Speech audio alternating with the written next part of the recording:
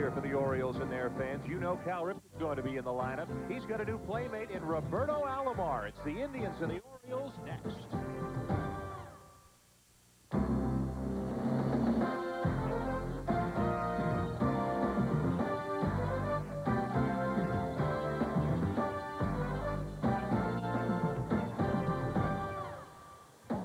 From Camden Yards, ESPN Wednesday Night Baseball presents the Cleveland Indians and the Baltimore Orioles. Hi, everybody. Dan Shulman and Buck Martinez with you on what should be a great night of baseball. Indians and Orioles early, then the Braves and Dodgers late. Right now in Baltimore, it's a little bit cool. They're just taking the tarp off the field. This game's going to get underway in no time. And, Buck, the Cleveland Indians are used to this. They had a week up in Cleveland, some cold weather. Took their bats a while to get heated up as well. Well, it sure did, and manager Mike Hargrove felt like the players were somewhat preoccupied with the cold weather. Well, on Saturday against the Blue Jays, they broke out and really broke out on Sunday. They connected for 4 home runs, including Albert Bell with a pair. Here in the 8th inning against Mike Timlin, he gets a high fastball and drives it over the wall. The Indians are going to hit. They have an awesome lineup, and Mike Hargrove knows that it's just a matter of time till these bats really get going. And knowing that, the Baltimore Orioles got busy in the offseason. A new GM, new manager, new coaches, and a half-dozen new players, including a second baseman. He'll make some plays. Well, Robbie Alomar comes to this ball club, probably the best free agent signing in all the offseason. Alomar, a 5-time Gold Glover, really adds to the middle of the defense. The Orioles led the defensive league last year. They were outstanding, but Alomar gives them even more range. Plus, with the bat, he brings together a history of wearing out tonight's starter for the Indians, Jack McDowell. .552 with 3 homers and 80 RBIs. Robbie Alomar is a big addition to this Oriole ball club. And they're off to a quick 5-1 start. The Indians are 2-3. This game will start in just a few minutes. We'll be back here in just a few minutes. First, let's check in after this with our ESPN studio.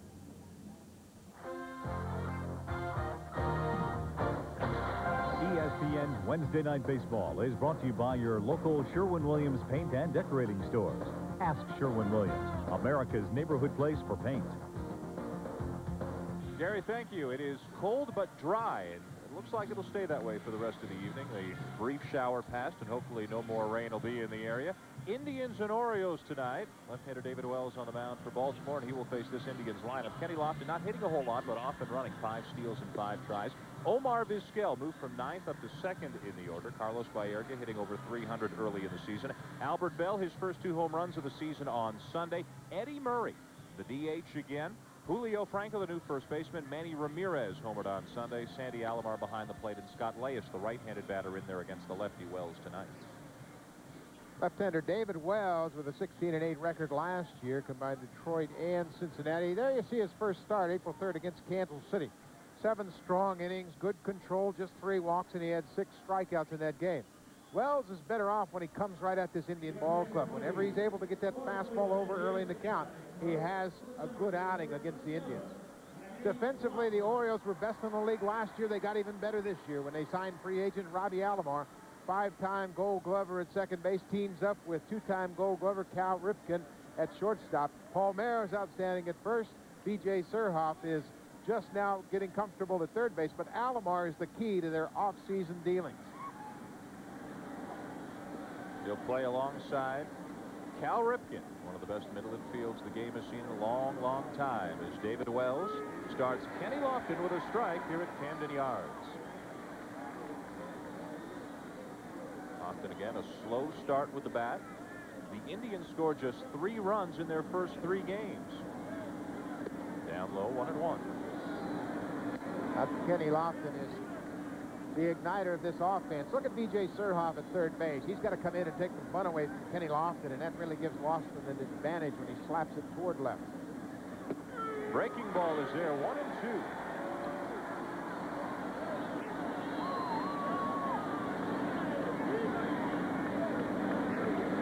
Lofton to be followed by Vizquel and Baerga here in the first inning. Wells going right after him, and Lofton fouls it off to stay alive. Well, that's the thing he needs to do against this aggressive lineup the Indians feature. Use the fastball. Be aggressive. Stay ahead. Use it early in the count. And that gives David Wells a few more options. Fastball, curveball, and pretty good changeup. Ahead of Lofton, 1-2. Breaking ball. Lofton hits it into left center field, and it'll drop for a base hit. Jeffrey Hammonds almost overruns it on the slick grass, but fires it back in to hold Lofton to a single. A good play by Hammonds, who's getting some instruction from Brady Anderson right now. He almost overran that ball. Curveball stayed up in the zone with 2 strikes. Lofton's just trying to put it in play. He put a pretty good swing on that pitch. Take it to left field. Remember, it's been raining here, and the grass is wet and soft, so that ball really checked up on Jeffrey Hammonds, and he almost overran it. Hammonds getting a regular chance as the left fielder for the Orioles this season. An early test for Wells and Hoyles with probably the best base stealer in the game, Kenny Lofton at first, and a guy who knows how to hit in the number 2 spot, Omar Vizquel. It's Surhoff creeping in, although not quite as tight as he was when Lofton was hitting. Lofton not going, and it's high for ball 1 to Vizquel. David Wells uses a very good slide step with great base runners on base like Lofton. He'll mix up his deliveries. He's got a pretty decent move to first base, but Kenny Lofton will have to be on his toes to make sure that Wells is going to the plate if he makes a break from second.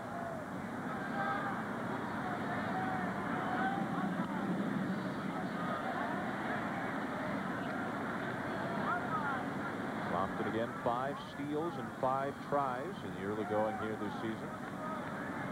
The Indians a little bit earlier had changed their batting order. As you see the dominance of Kenny Lofton since he became a regular player in 1992, way out in front of the field. Wells to the plate, Lofton leaning back to the bag there. That's all you want with a great base stealer like Kenny Lofton is indecision. David Wells has him going back to first base right here. He's not really sure which way Wells is headed. And with that, he is really nullifying the stolen base. He's got to continue to mix it up. Back to first again.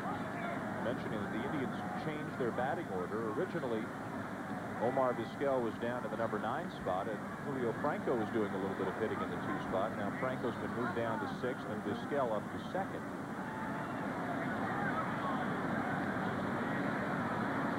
He's mixing it up. Did a good job. Stepped off, facing back. He's just got Lofton thinking about his delivery now. Which way is he going? Coming to first? Wells walking a fine line with that left foot. Well, he's got to step toward first base. That's all he's got to do. Big lead for the Mets in the early going.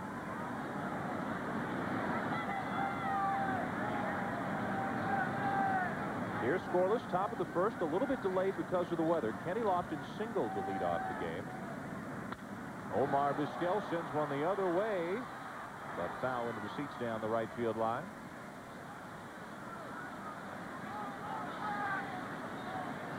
Well, as you mentioned, Omar Vizquel is a very good number 2 hitter because he's patient. He's confident he can still put the ball in play with a couple of strikes on it. He will enable Kenny Lofton an opportunity to run, and if Mike Hargrove feels that Lofton is going to go ahead and wait, he'll put the hit and run on and force the issue. Big season last year for Hargrove and his Indians. And even bigger expectations here in '96. 4th time already. Wells has checked on Lofton at first. Well, the one thing that Lofton does, he's a distraction, and you, as a pitcher, have to guard against losing your focus to the hitter. After you get by Vizquel, you've got some real problems in this lineup. There he goes. Lofton on his way to second. Vizquel lines one to center. Brady Anderson, the catch, fires it back in, and out at first is Kenny Lofton.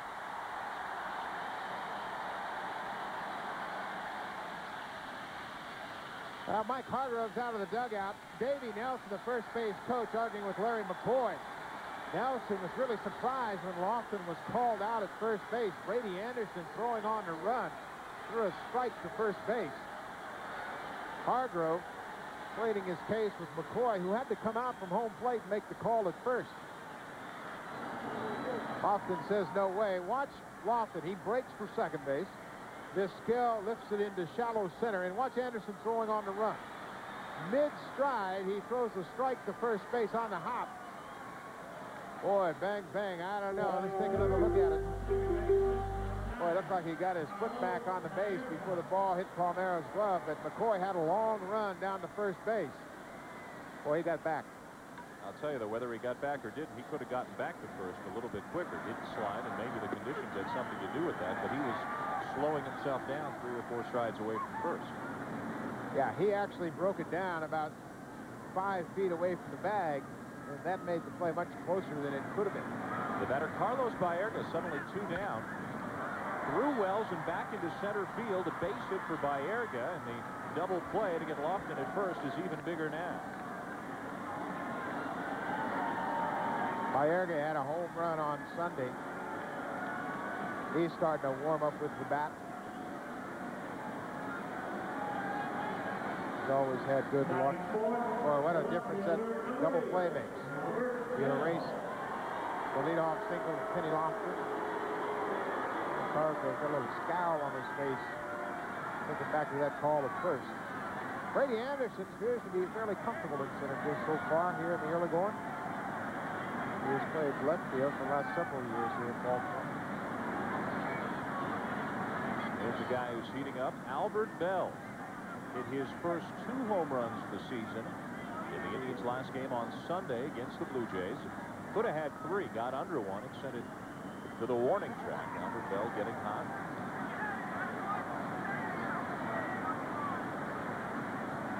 Two down. Baerga at first. Here at the top of the first at Camden Yards. Albert Bell is one of the best students of hitting in the American League. He really looks for patterns, studies all of the pitches, keeps a very detailed book of the opposing pitchers.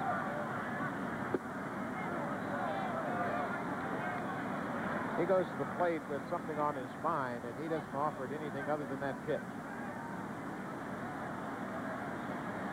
Look at Alomar playing up the middle. They don't expect Bell to hit anything on the ground to the right side.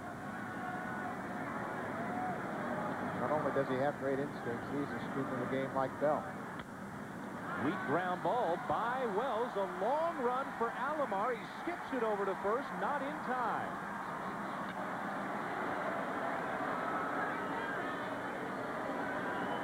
Well, it's not a typical Albert Bell hit, but he'll take it to keep the inning alive. David Wells got off the mound, but couldn't make the play. Alomar fielded it barehanded. And remember, it's been raining here for most of the afternoon, and this grass is wet. Watch how he scoops it and throws on the run. Didn't get anything on the throw. Albert Bell knows he's got a chance for a base hit, gets out of the box in good shape. Once it's by David Wells, it's up to Alomar, and he can't make the play. Alomar, a winner of 5 consecutive Gold Gloves coming into this season. The Indians now with 2 on and 2 out. Baerga at second, Bell at first. The Indians with 3 hits in the inning, but nothing to show for it so far, as designated hitter Eddie Murray gets his first at bat of the night. Struggling in the early going. Bounced in.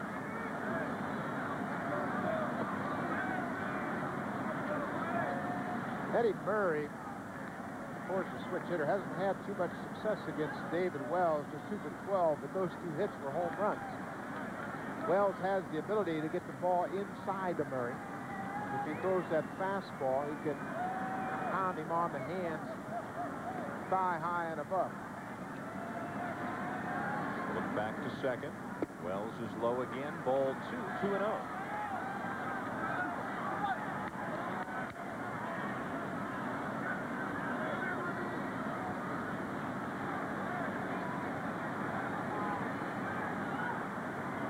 Double play for the Orioles. And a couple of hits for the Indians. 2 on, 2 out, and a 2-0 count to Eddie Murray. The appeal, but no. And it's ball 3.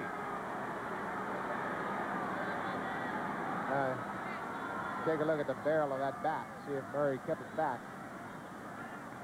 You have the benefit of the call. That barrel was out in front of the plate. Now David Wells really has to be careful on this pitch. Murray, of course, will get the green light in this situation. And Wells has to make a good pitch. He just can't think about a strike.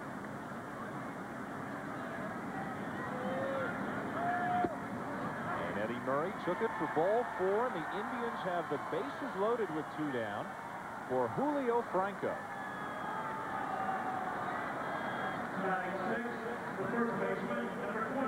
David Wells, this is his second start of the season. First time out, he was pretty good. Had just 3 walks in that ball game against Kansas City. But his mechanics were messed up in the spring. He had a start against the Indians, his second to last spring training start, which he just left. He threw 2 innings and was awful. Had bad control, had horrible mechanics, wasn't throwing very hard. And he actually asked to be taken out of the game because he was concerned he was going to hit somebody. That's how wild he was. He is still fighting to find those mechanics that will get him back into the strike zone. Here's one of the few changes the Indians made in the offseason. They went to Japan to get Julio Franco to come back and play first base for them. Second time around for Franco with the Indians, replacing Paul Sorrento, who's now gone to Seattle. In Japan, Franco did play mostly first base and hit .306. That's about what he's hit over his major league career. Big situation here. Bases loaded. 2 out, top of the first inning. The Indians looking for an early lead against David Wells and the Orioles. Ground ball by Wells to second. Alomar bobbled it a bit, but gets the force at second to get Wells and the Orioles out of trouble. Big double play started by Brady Anderson. The Orioles coming up when we come back. The Indians challenge but do not score. They leave the bases loaded at the top of the first. We head to the bottom of the first inning here at Camden Yards between 2 of the real big-time teams in the American League. Here's the Oriole lineup tonight. Brady Anderson moves to center. One of the new acquisitions, Roberto Alomar at second base. Palmeiro, Bonilla, Ripken, Power in the middle of the order. B.J. Surhoff getting comfortable at third and hitting better than .400 in the early going. Chris Hoyle's behind the plate. Tony Tarasco picked up in a deal, has played well in right field, and Jeffrey Hammond's getting a chance to play every day in left. Jack McDowell was signed in the offseason as a free agent, and he really gives Mike Hargrove, a guy that's going to eat up a lot of innings. His first time out against the Yankees, he lost to his former team, but it was a cold, miserable day in Cleveland. McDowell, a good fastball, will put a lot of pressure on this defense to make plays behind them. Kenny Lofton in center, 3 consecutive Gold Gloves for him, and Omar Vizquel, the shortstop, have been outstanding. But it's Kenny Lofton that can really set the tone for a ball game, much like Brady Anderson did for the Orioles in the top half of this inning. 2 of the center fielders who can really go get him here in the American League. Lofton doubled off first by Anderson, who leads it off for the Orioles in their half of the inning, and takes strike 1 from Jack McDowell.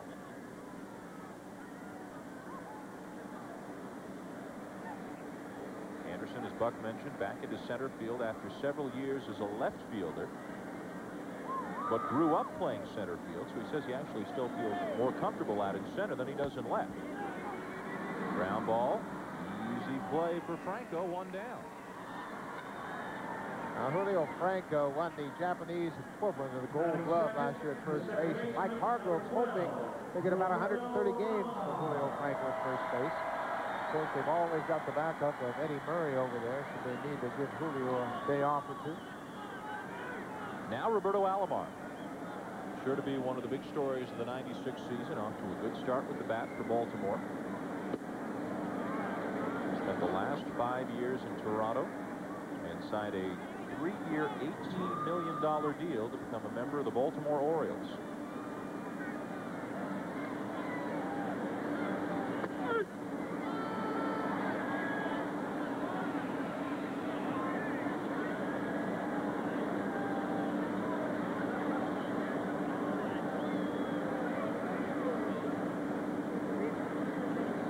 With the 1-1. Well, Robbie Alomar knows Jack McDowell very well. Look at the success he's had. 3 home runs, 8 runs driven in. And he feels it's just the fact that McDowell's one of those guys that just comes at you. There's a high fastball that rode up out of the strike zone. When you face McDowell, you got to think about a forkball that breaks in 2 directions. This good 4-seam fastball upstairs with a little extra skip on it, and a great curveball. Just low, full count to Alomar. He's bounced around over the years in batting orders. 1, 2, 3, even 6, but he's hitting right now in the number 2 spot behind Anderson in front of Palmeiro here for the Orioles. And let's ball 4 sail in high. Alomar aboard with Palmeiro coming up.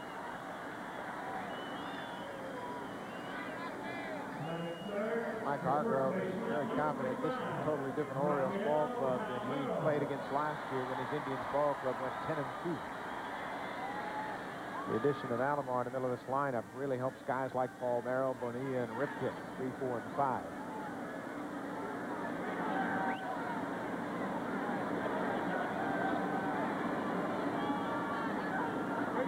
Alomar bluffs a start. He's got his brother there behind the plate. Well, no matter if Roberto steals it or if he gets thrown out by Sandy, this will be the subject of the post-game meal between the two brothers, without a doubt. Bragging rights in the house. I got you again. No matter who wins.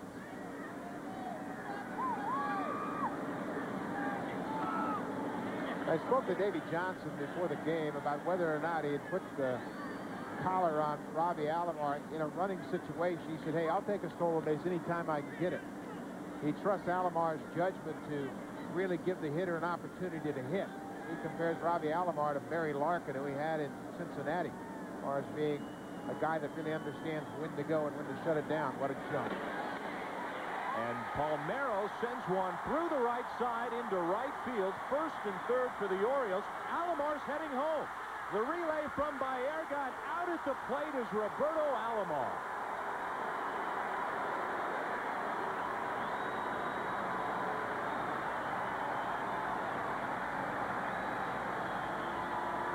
Baerga was hollering at Ramirez, hey, give me that ball quicker. Look at Alomar's great jump at first base. Palmeiro pulls it into the right side of the infield. Now watch Ramirez. He just sails it into second base. Alomar picks up on this and tries to score. Only the alert play by the shortstop Vizquel to alert Baerga led to them throwing him out. Watch him look around. Alomar looks back, says he's going to second. He's got a chance to score, but Vizquel hollers to Baerga, home, home. And Sandy tags out his brother Robbie at the plate. Each team with a big defensive play here early in this game. Manny Ramirez took his time with the ball in right field against the wrong base runner, but Vizquel and Baerga combined to throw out Roberto Alomar at the plate. The batter now, Bobby Bonilla, with a 2-0 count on him.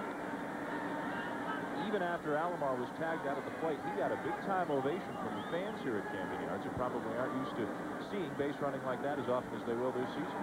Well, he doesn't miss too many opportunities to take advantage of defensive lapses. That time, Ramirez just kind of sailed that ball back into second. Alomar turned and just got a peek at that ball going to second base.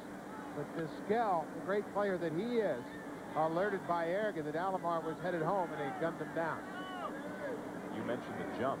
Alomar obviously had McDowell measured. He was halfway to second base when McDowell started his move to the plate. 3-1 to Bonilla. Bobby Bonilla has an unusual action to get himself ready. Watch how he holds his foot up, and McDowell makes him wait. Boy, that's very difficult to get the proper timing to go forward. Behind him, 3-1. Foul back now, full count. As a hitting coach, do you mess with that, or you just look at his career numbers and you say, go get him? Yeah, you can let him work with this as long as he wants to. Rick Downs, the first-year hitting coach, and Bonilla has had a lot of success in both leagues. So you just let him work with it. One thing with Bonilla facing McDowell, he is one of the best forkball hitters in all of baseball. He loves that pitch low, even below the knees. 3-2 pitch is low below the knees for ball 4. McDowell missed with a fastball. 2 on, 2 out for Cal Ripken.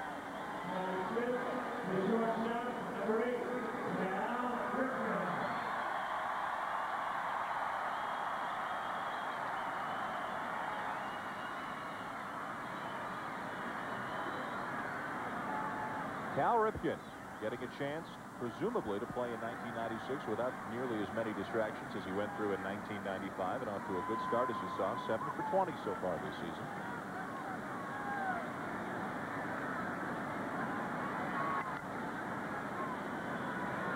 Like the Indians, the Orioles threatening here in their half of the first. Ripken will take a strike. Well, as much as Cal said that the streak wasn't a distraction for him, last year in August he hit under 200. There were so many things going on. He was so obliging to the media, and everybody wanted a piece of him during that streak that it had to affect his performance during the game. The 0-1. Ripken reaches out, lifts one to right field. Ramirez is there, and that is it. The Orioles get 3 runners on, but Roberto Alomar's thrown out at the plate. We're still scoreless.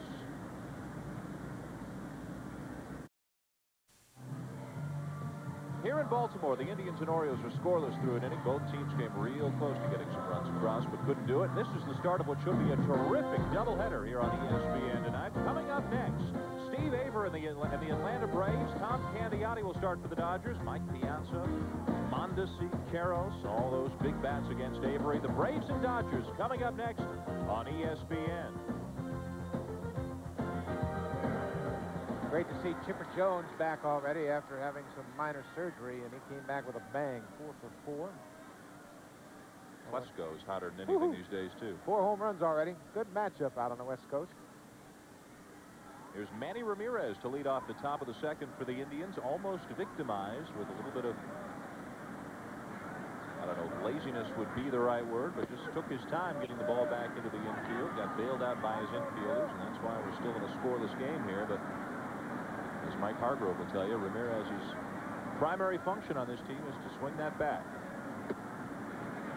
Well, one thing they can't do, though, they can't lose their concentration on defense. They might not be blessed with great defensive skills, but at least you got to pay attention. Baerga turned and fired a strike to Sandy Alomar to nail Robbie at the plate to cut down the Orioles' threat in the first inning.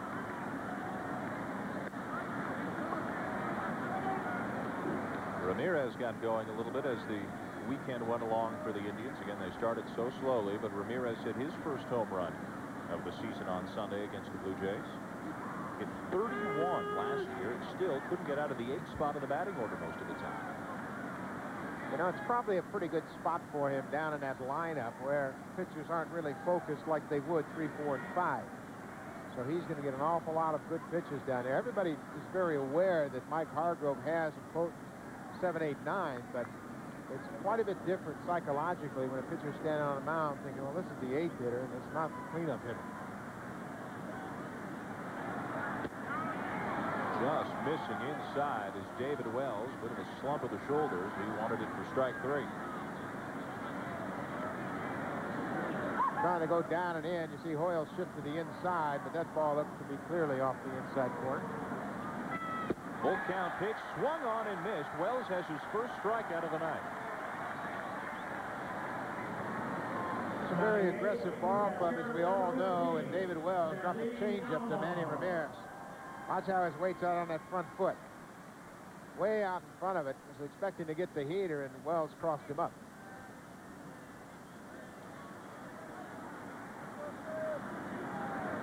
One down in the inning for the catcher, Sandy Alomar. He'll take a strike. I guess the main goal for the Indians with respect to Alomar this year is just keep him in the lineup.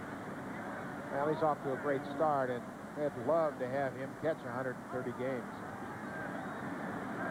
Injuries have been a problem for him since his rookie year. Had a couple different knee surgeries. Just put the webbing on his finger. Got a hip problem. But he's healthy this year. Breaking ball, grounded foul, 1 and 2. He's hit 3 doubles so far, and one thing he's doing, and he's really pleased with at the plate, is driving the ball to right field. What that does is it gives you a split second longer to judge fastball, breaking ball, changeup. You don't have to be so quick to use the whole field. Whereas when you start to pull the ball, you've got to be really fine and perfect. Here's Wells with the 1-2 fastball, and he gets him. 2 up and 2 down on strikeouts for Wells here in the second. Well, that's what he's trying to do with Manny Ramirez at the plate in the previous at bat, but this time he finds the inside corner against Sandy Alomar. Once again, Hoyle slides to the inside, and this time he paints the inside corner and gets Alomar looking, even though the catcher doesn't agree with it. That ball's inside, Larry McCoy. That's what Alomar thought. The batter now, Scott Leyes, hitting 9th and playing third base tonight. Came over from Minnesota in the offseason. The regular third baseman, Jim Thome, a left-hand hitter, will sit down tonight against the lefty Wells. Thome has had a struggle against David Wells. He's 0 for 9, and Mike Hargrove believes it's better to sit him off down now and not really cause him any more problems, something that might linger a few games after this one. 2-1.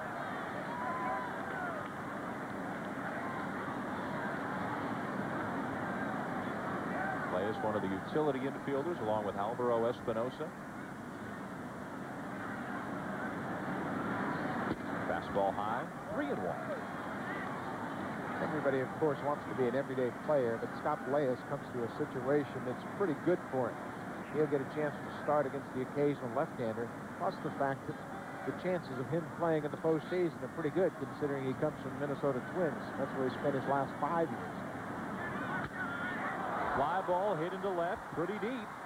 Back is Hammonds, just in front of the track now, in a couple of steps to make the catch and retire the side. 3 up and 3 down for Wells in the second inning. The Orioles coming up in a scoreless game. Welcome back to Camden Yards in Baltimore. A little late going, but worth it. All kinds of action in the first inning, despite the fact that neither team managed to score. There was a double play for the Orioles. Kenny Lofton got doubled off first, and Roberto Alomar thrown out at the plate. Now in the bottom of the second, another one of the new faces on this Baltimore team. B.J. Surhoff will lead it off against Jack McDowell.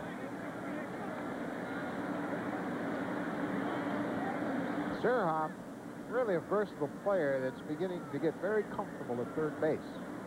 Played most of his games for Milwaukee behind the plate as the catcher. But he is an offensive player that should benefit from not having to be behind the plate and take all those foul tips and all of the physical wear and tear that you suffer as a catcher. Better than 300 last year, off to a good start this year.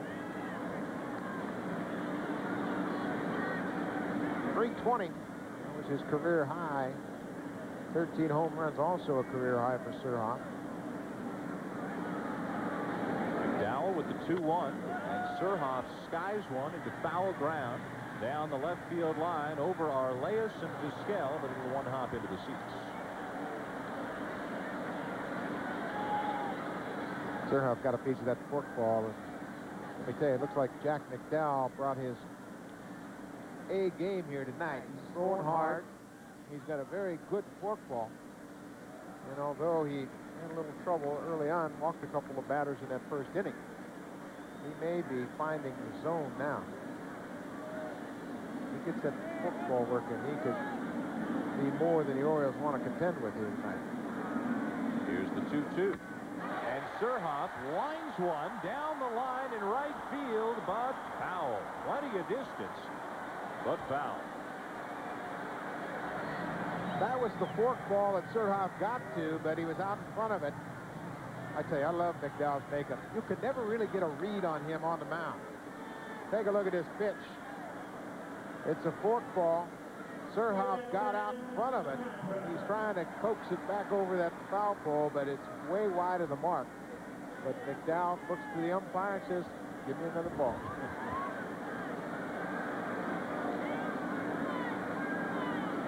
2-2 to the leadoff man in the second. That's by the catcher for a full count.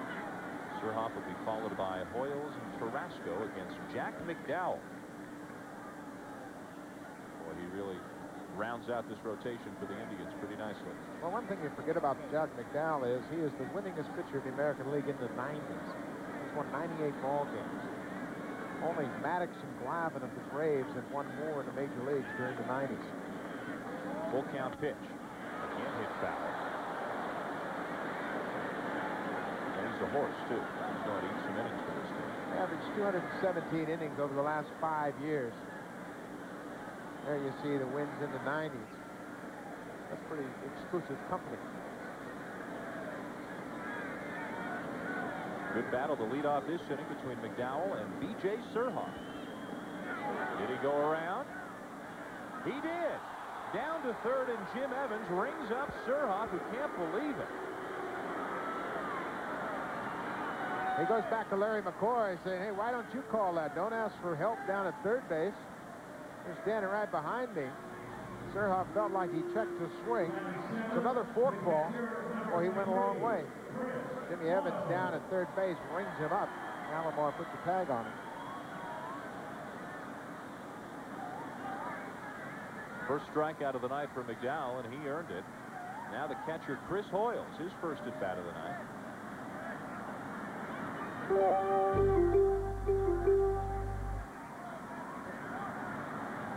With all the moves that the Orioles and their new GM, Pat Gillick, have made, you get the feeling that if there's one more to come, it might be behind the plate. Maybe not necessarily having anything to do with Hoyles, but Pat Gillick has said on a few occasions leading up to this season that he'd like to get another experienced catcher. Greg Zahn is Hoyles' backup right now. 1-1, just low.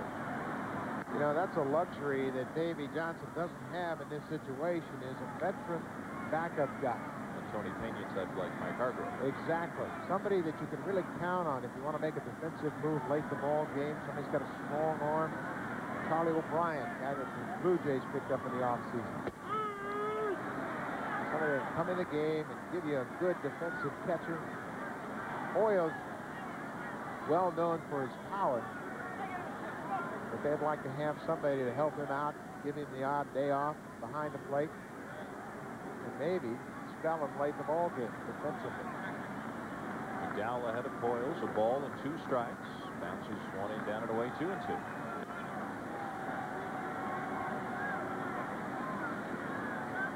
With all the moves the Orioles have made, you find it hard to believe they could take on any more payroll. They're right up about $48, $49 million, and Hoyles makes a good chunk of that. Signed that big 5-year, $17 million deal, has this and 3 more seasons to go on it.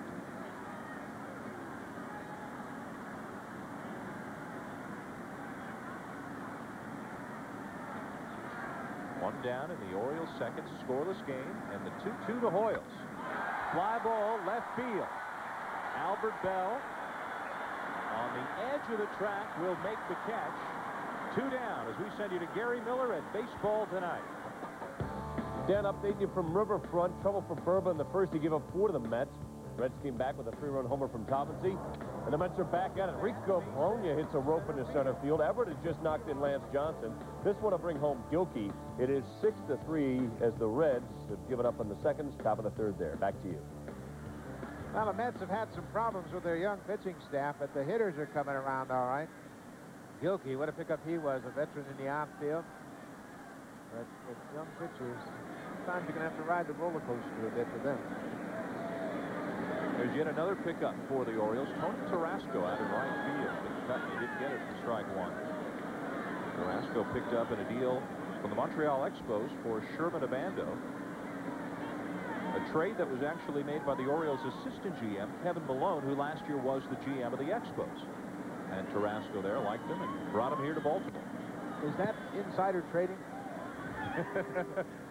Boy, what a pickup. 25-year-old Tony Tarasco. You can see he had a decent year last year with the Expos. 14 homers, 40 RBIs. He comes out of the Atlanta Braves organization. But there was some concern in Montreal that they may lose Moises Alou, a right-handed hitter. And they went after a right-handed bat in Shulman Abando. Ground ball down to first. It'll stay fair for Franco, who will do it himself. And like Wells in his half of the inning, McDowell goes 3 up and 3 down. Kenny Lofton will lead it off when we come back. Top of the third to Baltimore, scoreless between the Indians and the Orioles here at Camden Yards. You saw the Mets leading tonight. Sunday Night Baseball, you'll get another look at the Mets. Rico Bronya, the exciting young shortstop, Ray Ordonez. They'll be out in Denver at Coors Field to take on the slugging Colorado Rockies. Bichette, Castilla, Galarraga, Walker and company against the Mets Sunday night. Now, in Sunday night's game, you'll get to see one of the best young pitching prospects in all of baseball for the Mets, Jason Isringhausen. Throwing right-hander. Do a lot of things for that Mets team. Cool night here at Camden Yards as Kenny Lofton will lead off the top of the third for the Indians. Second time through the order for left-hander David Wells. Lofton dumped a base hit into left field to lead off the game.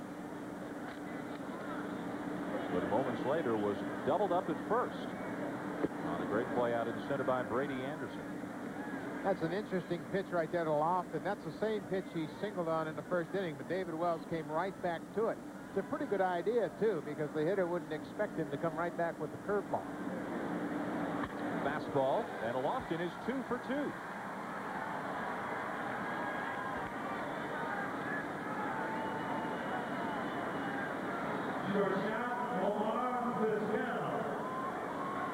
Well, once again, we've got that Kenny Lofton-David Wells confrontation.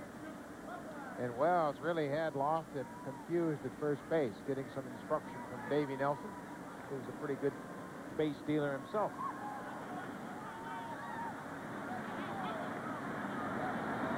Lofton should be pretty familiar with Wells. Aside from his stint in Cincinnati, Wells has been in the American League.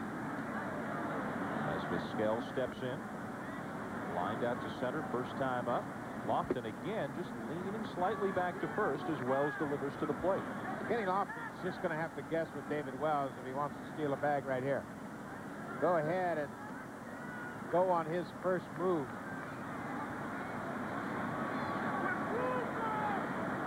He hasn't been able to get a real good read on Wells at all.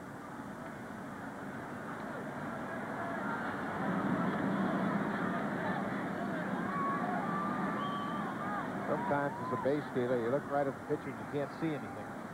Even when he's coming at the base, you're kind of in a fog. On Sunday, Kenny Lofton became the Indians' all-time leader in stolen bases.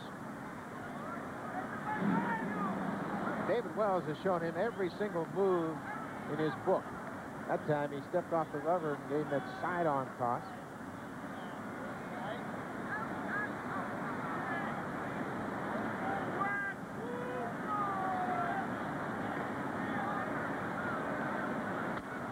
Vizquel obviously trying to hit it to right field. Hit it over the first base dugout, screamed it into seats. He'll have to get some new lumber. He hit that one off the end of the bat.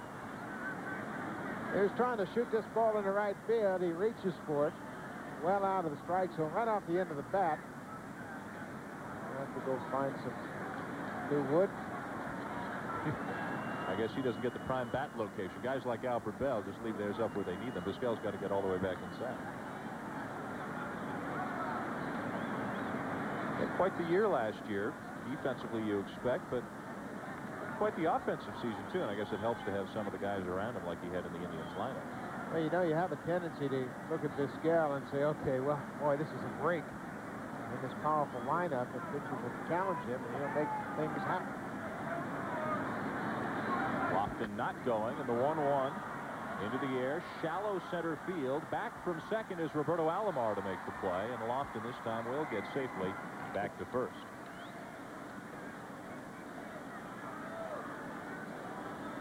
Second baseman, Carlos Baerga.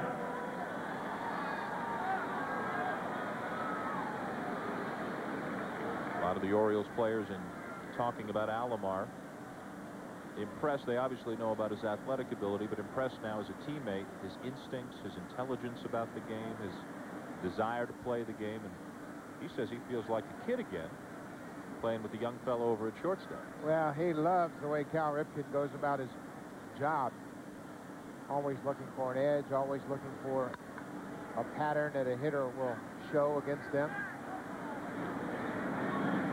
Bobby Alomar, of course, has been around the game his whole life. His father, Sandy Alomar, was a great second baseman, played for the Angels, played for the Yankees. Bobby's father told me that as young as 5 years old, he began to ask, hey, Dad, how come you did that? So he always had an interest in the subtle aspects of the game. Lofton the lead. Carlos Baerga the batter.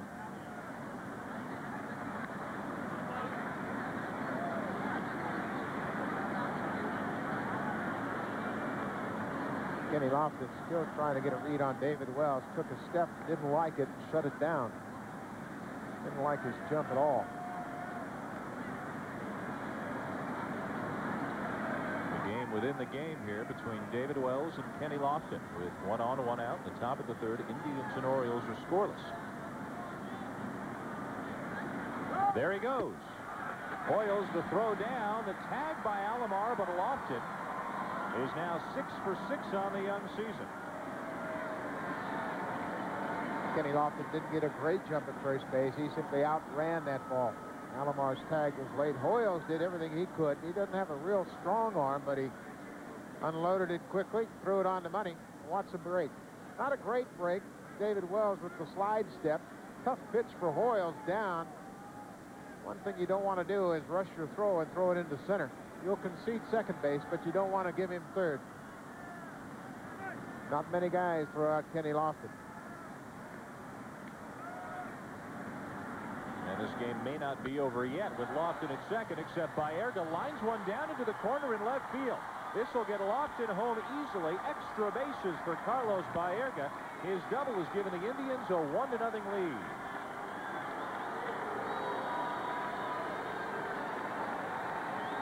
Well, Lofton serves as a distraction. Comes across and scores the first run of the ball game. Baerga hit a pretty good pitch. Watch this fastball. Down and in, and he was all over it. Keeps it fair down the left field line. Jeffrey Hammonds gets it back in. Lofton scores easily, and the Indians jump out in front on Baerga's second double of the season. This guy's just starting to heat up. Scored 8 runs on Sunday, 4 home runs. Here's Albert Bell. He goes after the first pitch. Surhoff down at third. The long throw across the infield to get him as Baerga has to hold at second. The Orioles are really pleased with the way B.J. Surhoff has gone about his business, learning third base all over again. This is not an easy play. He has to go to his right. Ball skips off this wet grass. Takes a look at Baerga, chases him back to second base, and goes across the infield for the out. Davey Johnson knows a little bit about defense. Former Gold Glove winner here for the Orioles.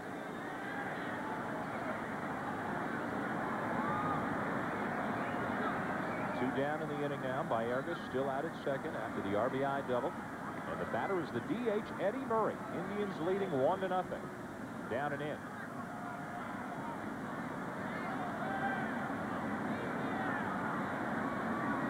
Murray'd like to get on track. His pursuit last year was a little less publicized than Cal Ripken's consecutive game streak, but Eddie Murray last year hit the 3,000 hit mark. These two former teammates with so much respect for one another, Ripken and Murray. Well, Cal Ripken tells you Eddie Murray's the guy that really showed him how to play the game, how to be prepared every single day.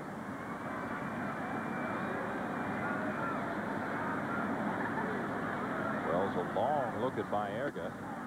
2-0 to Murray.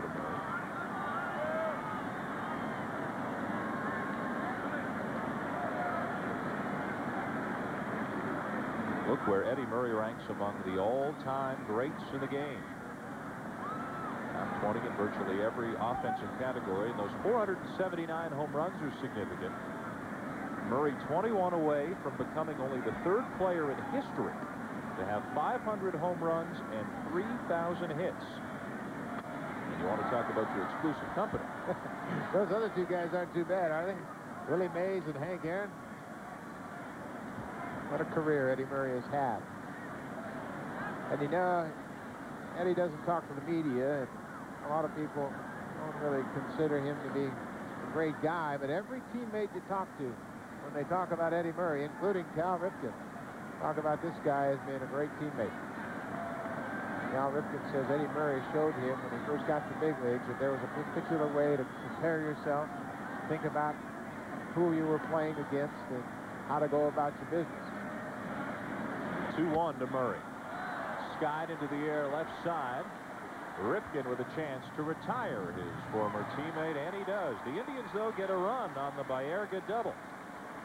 To the bottom of the 3rd we go. 1-0 try. Certainly a different Juan Guzman than people saw in 94 and 95. Will the real Juan Guzman please stand up?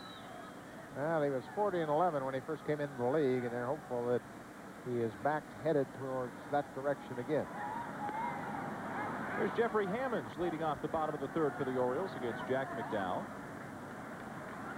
Hammonds, much like Sandy Alomar for the Indians, just trying to stay healthy, get through a season, see if he can reach this promise. And he's down here. He pops one up on the infield. Leyes in near the mound to make the play, 1 down. Well, Scott Leyes had Jack McDowell standing right next to him to help him out. That ball was popped up on the infield, and McDowell was hollering Leyes all the way. Top of the order again with 1 down for Brady Anderson. Anderson tapped out to first to lead off the game for the Orioles. The Orioles' best chance to score came in the first. Roberto Alomar thrown out at the plate. Orioles left 2 aboard.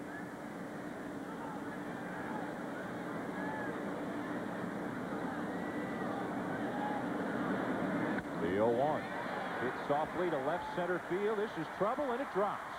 Lofton hustling in, and he'll hold Anderson to a single.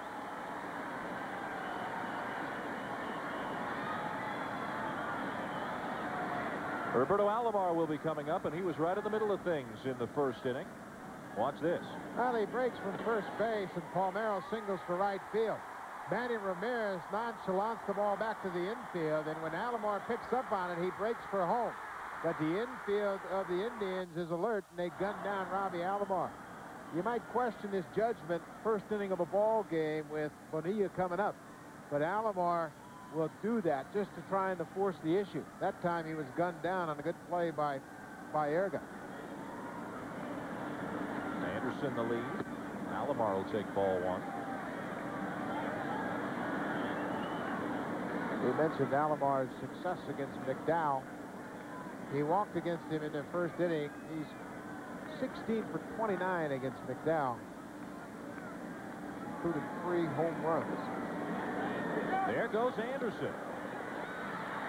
And he's in there. Stolen base for Brady Anderson, his second of the season. Sandy Alomar with a very strong arm, but Anderson got a good jump off Jack McDowell. Take a look at the jump at first base. His first move, Anderson straight steal all the way. Robbie Alomar takes the pitch. Not even close at second. Anderson creeping up on Al Bunbury atop the Baltimore Oriole all-time stolen base list. Big swing by Alomar. 2-1. Anderson appreciates yet another benefit of having Alomar on this team. A number 2 hitter who's patient, knows how to use the bat, and will give Brady a chance to steal some more bases. He had a high of 53 back in 1992.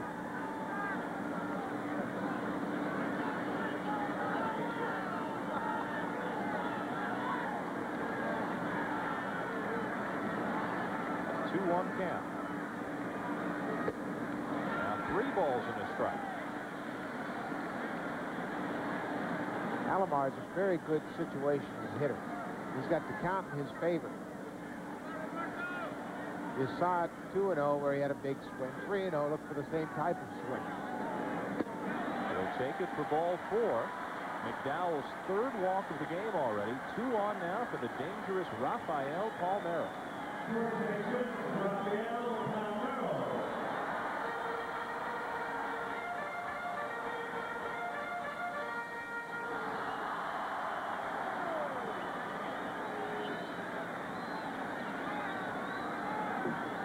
Palmeiro pulled one through the right side in his first at bat. Back in the first inning, that was the play on which Alomar got thrown out at the plate. And you can see all kinds of speed on the bases for the Orioles in Anderson and Alomar. Indians lineup is tough, but things don't get any easier for Jack McDowell here facing the Orioles.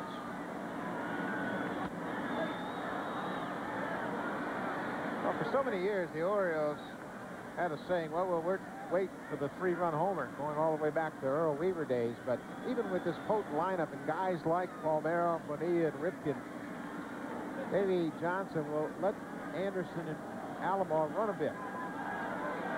McDowell throws a lot of fork balls, has a good curveball. That can be tough for the catcher. Fastball up and in, 1-1. Javier Palmeiro has really come into his own as a hitter. This lists the leaders in hits in the 90s, topped by Tony Gwynn and Kirby Puckett. The 1-1. And Palmeiro will take it right down the middle for strike 2.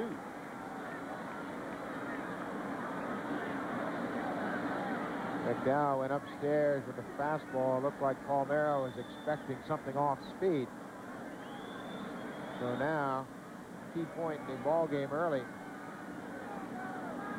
Alomar, McDowell, Franco all discussing this next pitch.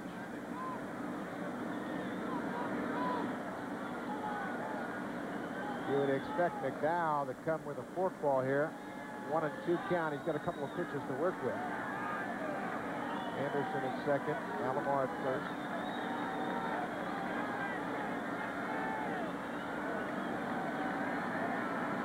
Ahead of Palmeiro, a ball and 2 strikes. Fastball, and he gets him. 2 down. Well, a very timely meeting between the pitcher and catcher.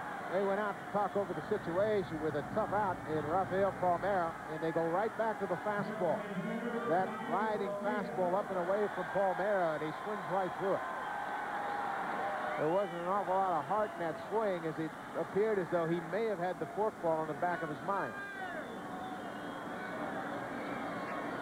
Indians aren't out of the woods yet, though.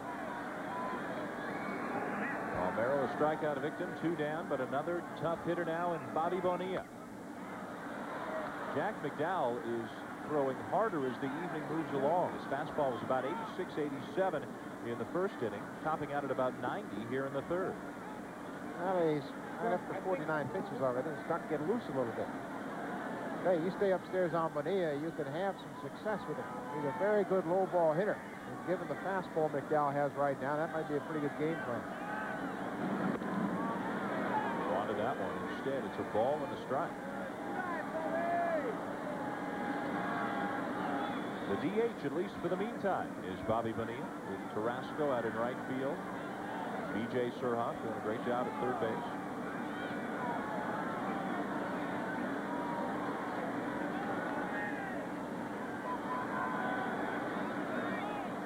Carrasco, the young right fielder, for the time being. Reason Davey Johnson wants to do this with Bonilla. He told Bobby, he said, listen, I know you can play in the outfield. I know you can play third base, but I've got 2 young outfielders in Carrasco and Hammonds. I want them to get comfortable in the outfield. That doesn't mean you're going to be the DH for the whole season. Carrasco's off to a good start with the bat. But right now, he says, we're using a roving DH. Just not roving much right now. 1-2 again, close pitch. McDowell. Now with a 2-2 count on Benny. A big situation here. A couple of Orioles aboard with 2 down in the third. Brady Anderson out at third. Single, stole second. Roberto Alomar drew the walk for the second time in this game. 1-0 Cleveland. McDowell sets. And the 2-2 breaking ball stays high, a full count.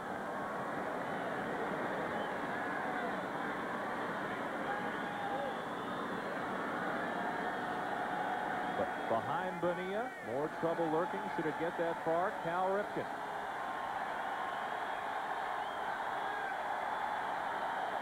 Full count pitch.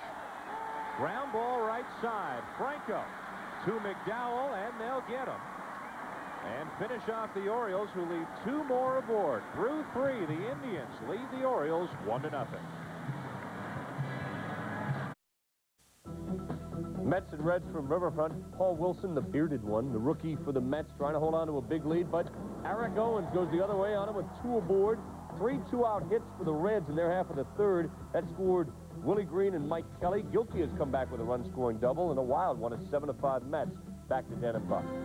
Paul Wilson laboring tonight, Gary. Sunday night, a chance to see another one of those great young arms the Mets have. Jason Isringhausen, but he'll have his work cut out for him, taking on Dante Bichette. He of the 40 home runs last year. John Miller, Joe Morgan will be with you from Coors Field in Denver for Sunday Night Baseball on ESPN. Got a good one going here in Baltimore. Top of the 4th inning, the Indians leading the Orioles 1-0. David Wells for Baltimore, Jack McDowell for Cleveland. The only run of the game coming in on a Carlos Baerga RBI double in the 3rd inning. Right down the middle, 1-1. How do you view the Paul Sorrento for Julio Franco exchange? The Indians have made it first. Well, I think what they wanted was another right-handed bat. They went out and got Franco. He had a 2-week window with his Japanese ball club to negotiate a contract back in the States. And he struck a deal with Cleveland, former American League batting champ. And, you know, the jury's still out on him, of course, at first base, whether or not he'll be able to handle that on an everyday basis. But he had a great year in Japan, and the Indians were looking around to shore up their lineup a bit, as if they really needed to. But when you had a shot at Franco, they went right after him. Was he telling you that there are another dozen Hideo Nomos over there who could come and pitch that effectively in the majors? He said 12 to 15, as good as Nomo. Be a bit of a wake-up call to North America, I think, to see that happen. Yeah, they don't want to have any real good trade agreements right now with Japan to bring more pitchers over here. 2-2 in on his hands, and he fights it off. You know, when Julio Franco first came up to the Indians, Mike Hargrove was telling me that he'd go over to him and say, listen, Julio, I know this stance is okay when you're young, but boy, when you get older, you're going to have to change. You're not changing yet. He wraps that bat way around his helmet, and he still gets to the ball. And maybe more than any right-hand hitter in the game, has right center field as his power. He's got great coverage out over the plate. If you can get the ball to the inside corner and really pound him with a good fastball, you can have some luck with him. But he'll set you up there, too.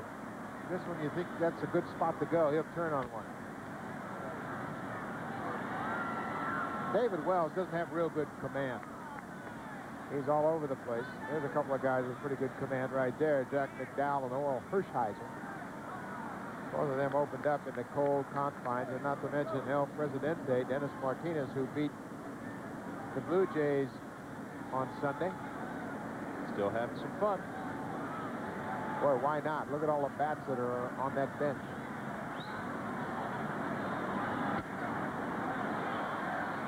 Martinez now into his 40s. Hoping to lead this team back to the World Series. Got up to such a great start last year. Trouble staying healthy in the second half of the season. Had knee surgery in the offseason. He says he feels great. Had a little bit of a rocky start on Sunday, and a great defensive play by Kenny Lofton turned an extra base bid by Joe Carter into a double play. Ground ball to Roberto Alomar. Franco is gone, one down in the Cleveland fourth. Here at Camden Yards, two of the real big-time teams in the American League, the Indians and the Orioles. Cleveland leading 1-0. Cool night, had some rain a little bit earlier. This game started about 15 minutes behind schedule. Jack McDowell for the Indians, David Wells for the Orioles. Carlos Baerga's RBI double in the third inning, and giving Cleveland the 1-0 lead they now enjoy. It's 2-3 on the young season. The Orioles at 5-1. Starting off in very impressive fashion. Well, I'll tell you, back in Cleveland on the weekend when the Indians were 0-3, there was panic in the streets. I mean, it was, for 3 games out of a 162-game season, it was unbelievable how upset and worried a lot of the fans were. What's wrong with this club? The Yankees beat them twice. The Blue Jays beat them the first game of a 3-game series. And people were panicking. Mike Hargrove was away from the ball club to visit his father down in Texas. And when he came back on Saturday, he had noticed that the Indians wore ski masks during the game on Friday night. Carlos Baerga came into his office and said, hey, Skip, can we wear these blue jerseys because we're 0-3? Hargrove said, sure, wear the blue jerseys, but take off those stupid ski hats. They were preoccupied by the cold weather. Wells in on the hands of Ramirez. There was a play in one of the games between the Indians and the Blue Jays. Omar Vizquel was wearing the full ski mask, only a space for his eyes, and there was a pop-up on the infield. Vizquel pulled down the mask over his face, said, I got it, and put the mask back up over his face so he wouldn't be too cold, and caught it with just enough space for his eyes to stick out.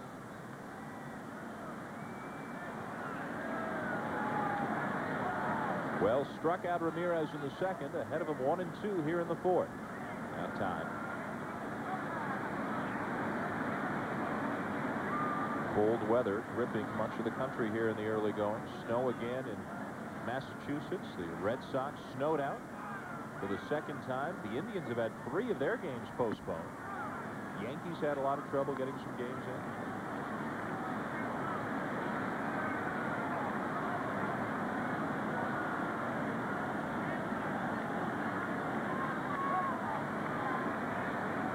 Wells to Ramirez with a 2-2 count.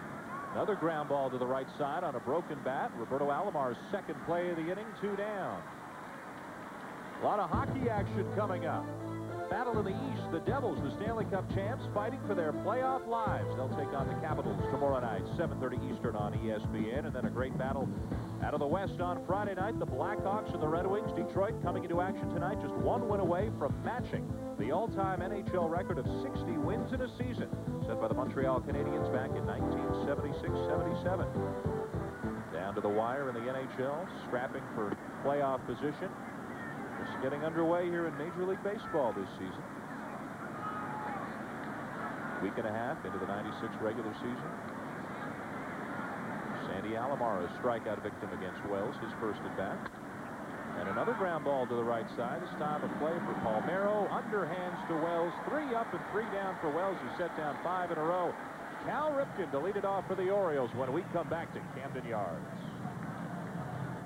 Numbers, Jack McDowell seems to be having a pretty good night. 2 hits, and he shut out the Orioles through 3. But between innings, he didn't seem completely happy, Buck, with the way that things have been going so far for him. Well, he was talking with Mark Wiley, the pitching coach of the Cleveland Indians, about the grip on his forkball. He felt like he was cutting under the ball and not really getting on top of it. So Wiley and McDowell trying to learn each other. And Wiley, of course, wants to be able to help Jack McDowell iron out any problems whenever they pop up. You see Mark Wiley in his second stint as the Indians pitching coach. McDowell here in the 4th faces Cal Ripken to lead it off. This is for ball 1.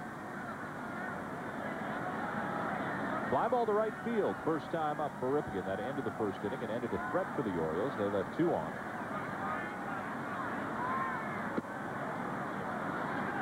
McDowell takes that forkball the extra mile because he has the ability to break it down and in and down and away to hitters.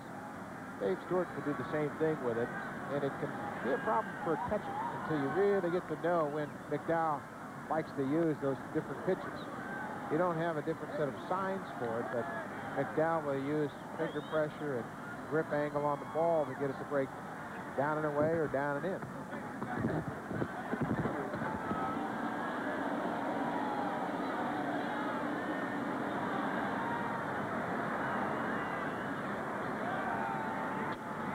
Ground ball by the mound.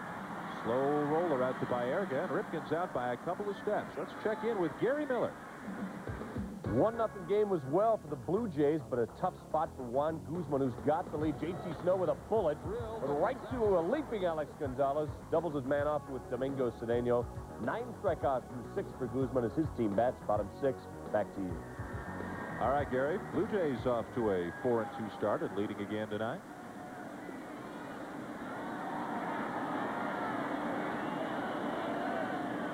Here's B.J. Surhoff.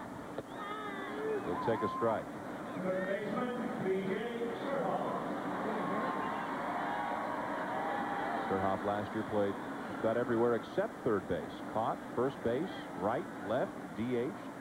94 played a lot of third base, but has his best chance yet to play on a winner here in Baltimore after the last few years. The Milwaukee Brewers struggling.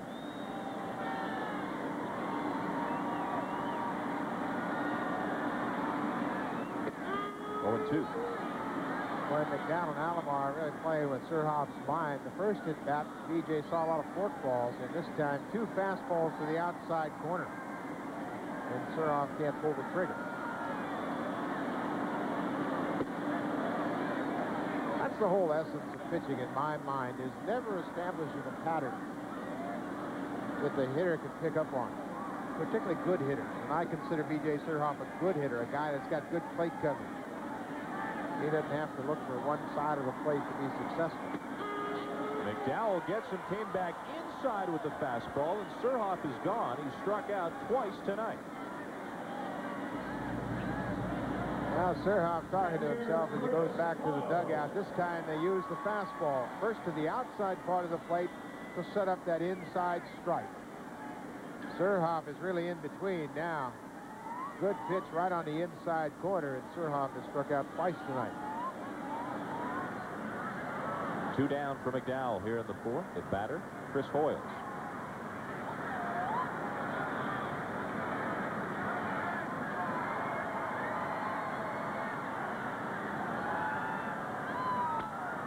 First pitch swinging is Hoyles. Weak grounder. It's just foul.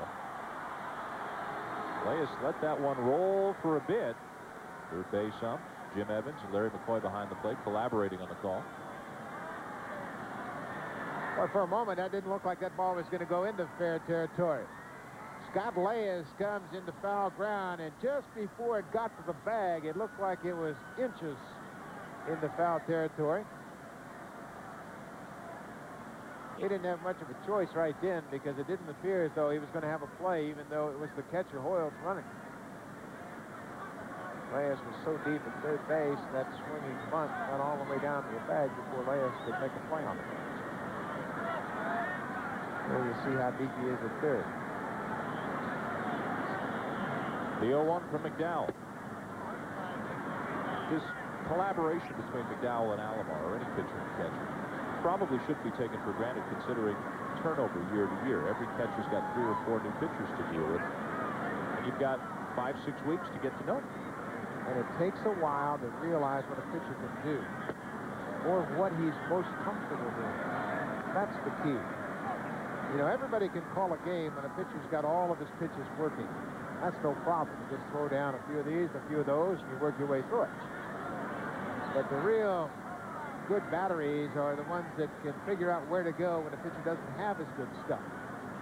And that will take Sandy Alomar a while to figure out what works best for Jack McDowell.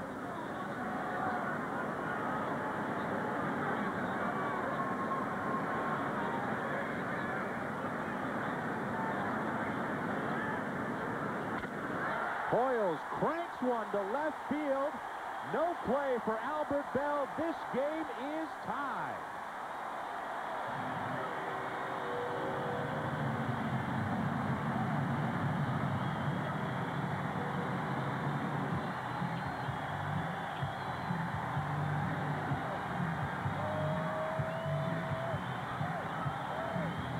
Chris Hoyles with his first home run of the season. Got a fastball from Jack McDowell and hammered it into the seats in left field.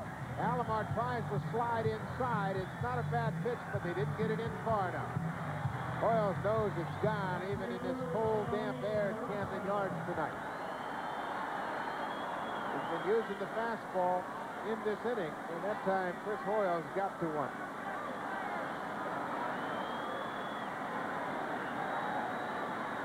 Orioles on the board. Tony Tarasco, the batter.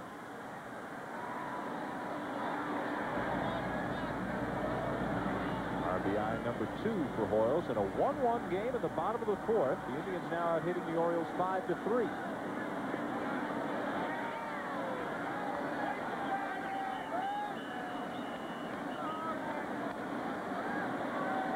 This Indians lineup, we see on the other side of the field the best in baseball, but the bottom third of Hoyles, Tarasco, and Hammonds is nothing to overlook either.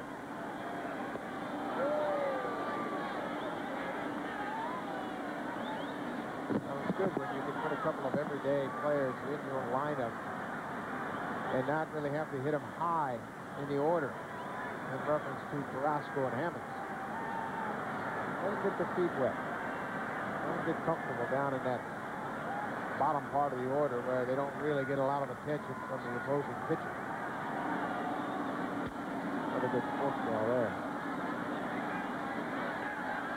That's John Stearns, the first base coach in his first season with the Orioles.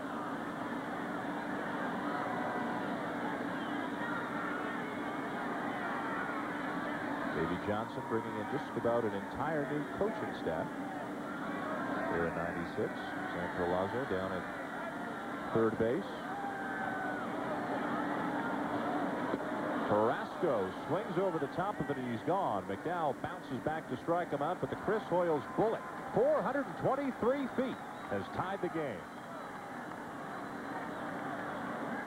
Yards 1-1 on the home run by Chris Hoyles that tied the game.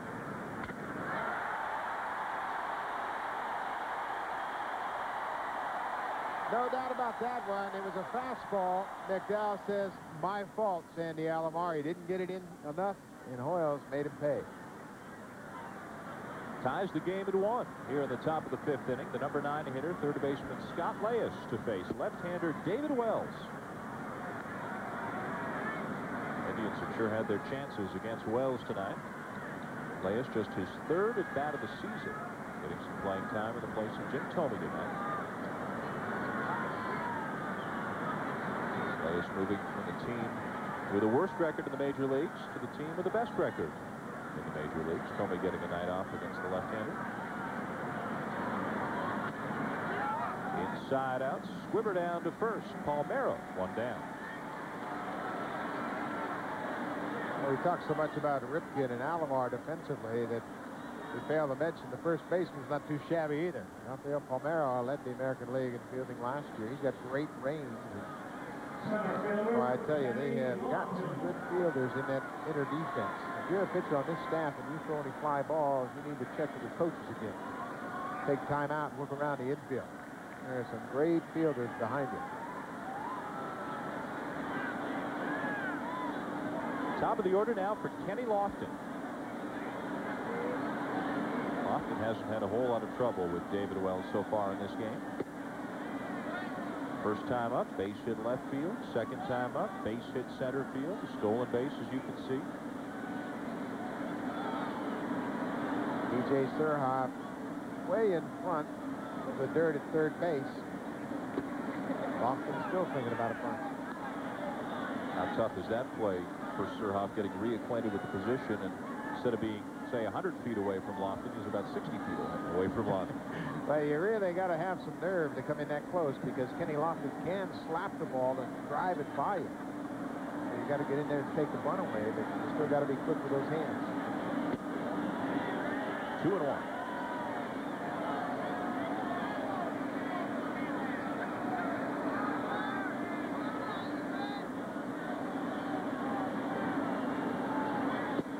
Shows bunt, takes strike 2, and has some thoughts for Larry McCoy on the call.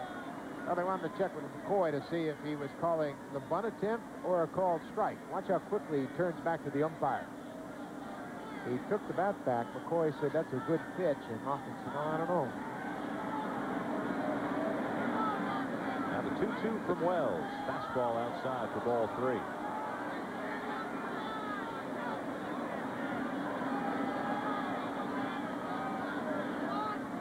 Not a team afraid to voice its opinion.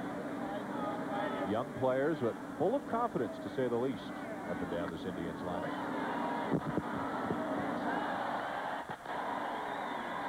Don't forget, this is just the first half of a terrific baseball doubleheader tonight. Coming up next, Steve Avery and the Atlanta Braves head to Chavez Ravine to take on the Dodgers. Tom Candiani will get the start for the Dodgers.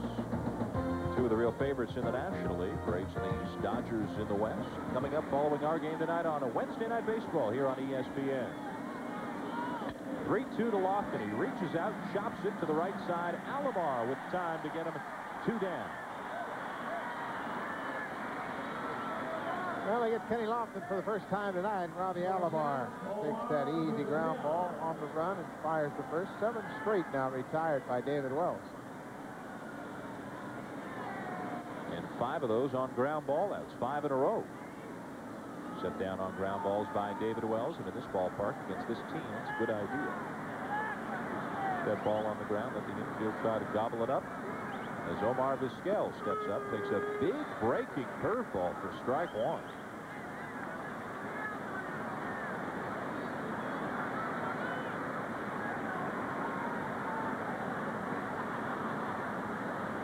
Wells has really settled down since the 3rd inning of this game. 7 in a row set down, and this could be 8. Brady Anderson tracking back, plenty of room, and he's got it. 3 up and 3 down again. 8 in a row set down by Wells.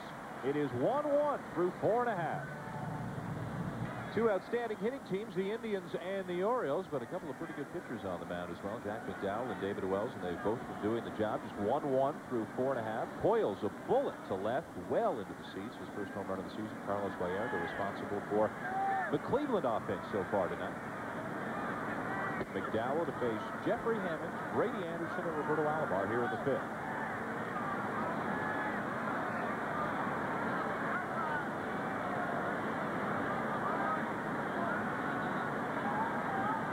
Orioles, as Buck mentioned, with a couple of young outfielders in the corners. Tony Tarasco at right, Jeffrey Hammonds in left. In the third, Scott Layers. Baltimore's got a pretty good fallback position in Mike Devereaux. As Hammonds lifts a fly ball, right field, overcomes Ramirez near the line to make the catch.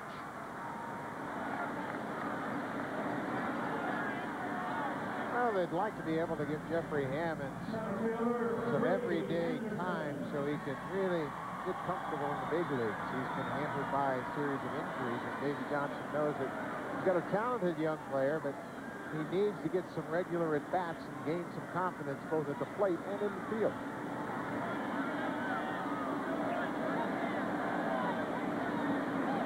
Brady Anderson, center fielder this year, 1 for 2 so far tonight. Down low for ball one is McDowell. Well, McDowell has pitched a good game. He doesn't seem very happy with the way things are going.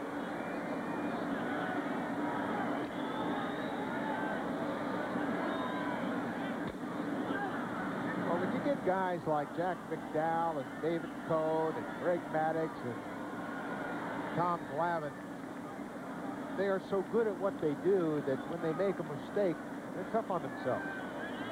They're very good preparing themselves for starts. They know strengths and weaknesses of the lineup they're facing. When they don't execute, they're not very pleased. The thing about McDowell that I like I've seen tonight is the velocity on his fastball. Seems as though he's really got the life back in his fastball, both the sinker and the four-seam. Anderson hits this one to left field. Albertville back toward the corner. He's got plenty of room out there. Stumbles under it a bit, but makes the catch. 2 down as we send you to Gary Miller. Gary? Little of everything in Riverfront. Paul Wilson, not a good outing in his second major league start. Ed Taubensee has terrorized him. Hit a 3-run homer earlier. This time he will double in a run, and then Hal Morris will knock him in after Larkin scores. Wilson, 3 2/3, 7 earned, 6 walks. Back to you. Well, that's what you concern yourself with when you're working with a young pitcher, that he might lose some confidence being roughed up early. And that's not the case with Paul Wilson. High hopes for the young pitching staff in New York, and high hopes for the Orioles in general here in Baltimore with their acquisitions. One of them at the plate right now, Roberto Alomar, taking high 1-1. Orioles and Pat Gillick initially went after Craig Biggio in the offseason. He re-signed with Houston, and then Alomar came in. Yankees were also in hot pursuit of Alomar. It seemed like it almost came down to of David Cohn and Roberto Alomar. Baltimore would get one, the Yankees would get the other. Neither team presumably had enough money to pay both. They both make about $6 million a season. Well, the Yankees would love to have Alomar now, considering their problems at second base. Lost Fernandez, who was going to move over from shortstop and play. He broke his elbow, and Pat Kelly's got shoulder problems, so Mariano Duncan's the second baseman right now. They're going to miss 2 and 2. Peter Angelos, the owner of the Baltimore Orioles, who hired a couple of general managers. Pat Gillick, the general manager. Kevin Malone, the assistant general manager. Many new players, coaches, manager. Lots of changes here in Baltimore, and they expect big things from this team. This is not a let's build gradually toward a championship 5 or 6 years down the road. This is let's get it done, guys. 2 down in the inning, a full count to Roberto Alomar. McDowell misses high ball 4, and Alomar draws his 3rd walk of the night. Well, he's not too pleased with himself. That's what we mentioned about McDowell earlier. He was trying to paint that outside corner to Alomar. Remember, Alomar has really a tough hitter for McDowell, and right here he tries to go outside and walks Robbie for the third time tonight.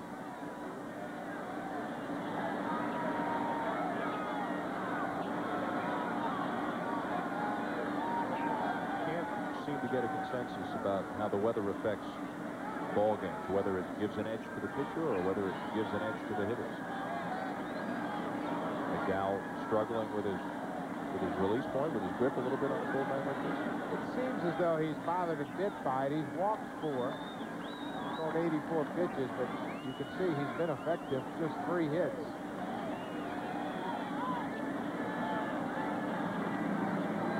McDowell's one of those guys that goes out there and throws and doesn't really worry too much about anything other than the outcome.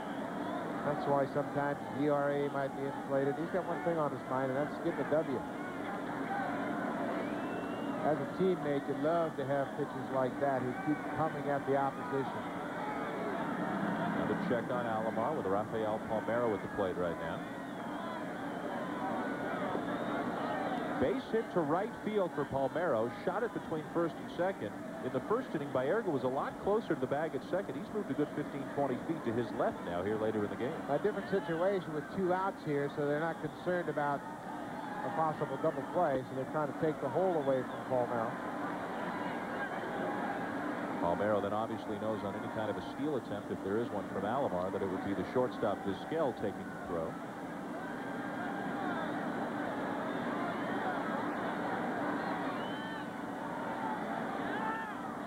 Breaking ball drops in for a strike, 1-1. Well, we haven't seen too many curveballs from McDowell, but he throws a dandy here to Palmeiro, who freezes. So think about McDowell. He's got 2 fastballs, a couple of different forkballs, and then that great hook to always bail himself out.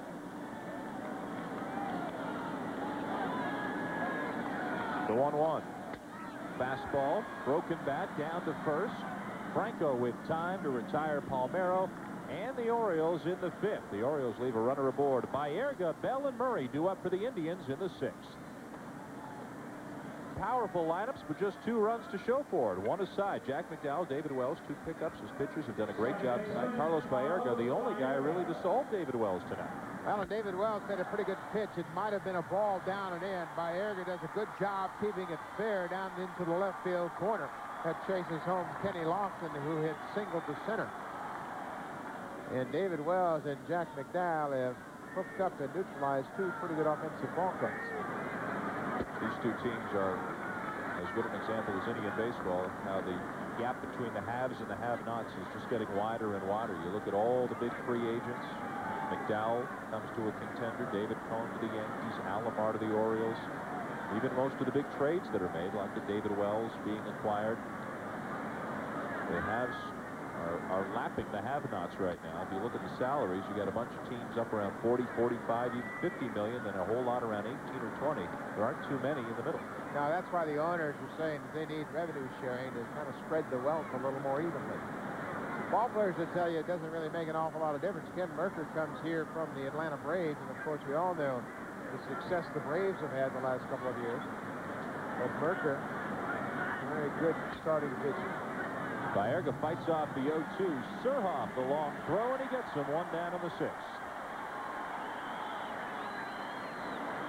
Coming up Sunday afternoon on ESPN, the first Union 400, the 7th race of the NASCAR season, coming to you from North Wilkesboro, North Carolina. The defending champ is Dale Earnhardt, but he trails Dale Jarrett in the Winston Cup standings, 933 to 896. Bob Jenkins, Benny Parsons, and Ned Jarrett have the call for you Sunday from North Carolina.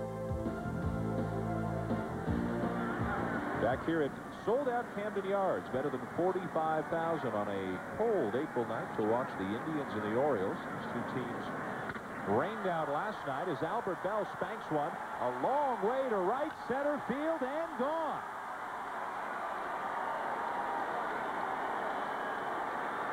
Two-1 Indians.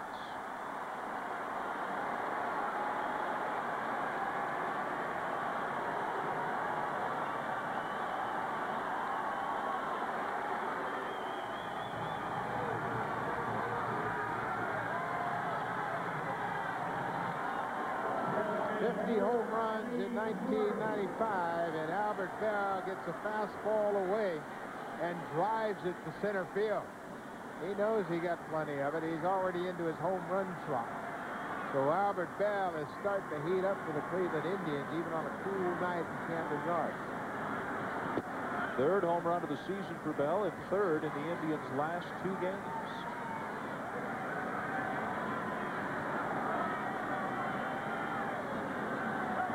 All solo shots. This one gives the Indians a 2-1 lead here in the 6th inning. The batter, Eddie Murray. Big cut, 1-1. Murray's struggling so far this season. Just 2 for 18. Both of his hits, though, have come from the right side, and the Baltimore folks haven't forgotten Eddie Murray in the years he put in here.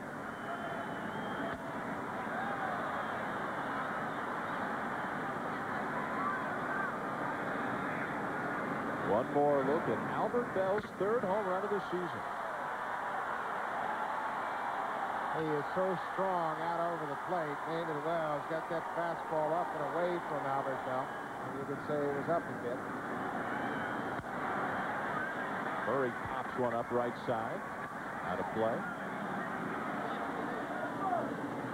Got to toughen you up a little bit as an opposing pitcher when the big guys come up. And Albert Bell puts up some numbers like these on you.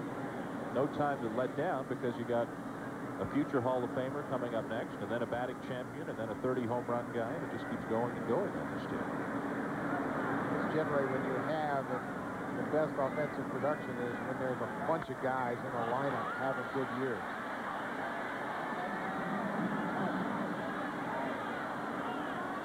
Think about the Giants when they had Thompson and Barnes and Williams all in the lineup at the same time, and then the Braves and Griff and Lesko, and a lot of guys around those good hitters like Albert Bell. Always putting the pressure on a pitcher. Pitchers always feel like, well, if you make a mistake, you're going to get killed. No soft spots in this Indians lineup, that's for sure. Ground ball left side. 2-hopper to Surhoff. Couple of pumps, and then he fires it across 2 down. Let's send it to Gary Miller. Dan, the Angels are the only American League team to get shut out this season. Pat Penkin did it in the opener of the series in Toronto. But down 1-0, Mike Aldrete hits just the 36th home run of his Serpentine career. Off Guzman, and tied the game at 1. They've gone to the bottom of the 8th. 1-1. Back to you. Mike Aldrete off the bench with a home run for the Angels. Here, 2-1 Indians leading the Orioles. 6th inning at Camden Yards. Got a home run here in this ballpark. Albert Bell to right center field. Created quite a buzz in the ballpark as he launched one for his 3rd of the season, giving the Indians a 2-1 lead. You know, a lot of attention is paid to whether this is the year that Roger Maris's record falls, 61 homers, but maybe a little more realistic, and Bell certainly is a major, if not the major threat to do that. But how about the Indians as a team challenging the mark of the 61 Yankees? 240 home runs.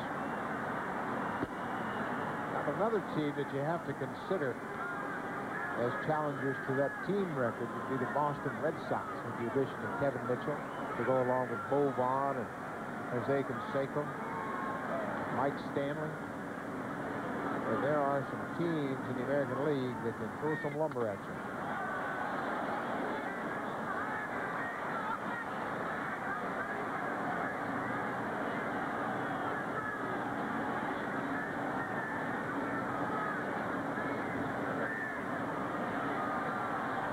Top to bottom in the Indians lineup. The Orioles, no slouches. The Red Sox, they're going to drop a few baseballs out there. We know that. But they're going to lose a few over the outfield wall as well. Hopefully none off the top of Jose Canseco's head. That play that was immortalized a few years ago when he went back and popped off the top of his head. They might lose a few home runs, the Indians, in the Sorrento-Franco exchange. They'll pick up some batting average. Of course, Sorrento had a night and a half in Seattle a couple of nights ago. 2 homers, 6 driven in.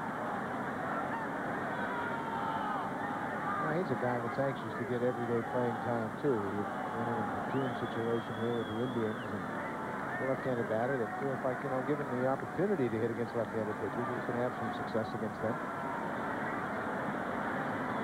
Wells trying to come out of the inning. 2 down and a 2-2 count to Julio Franco. Franco 0 for 2 tonight. Breaking ball, full count.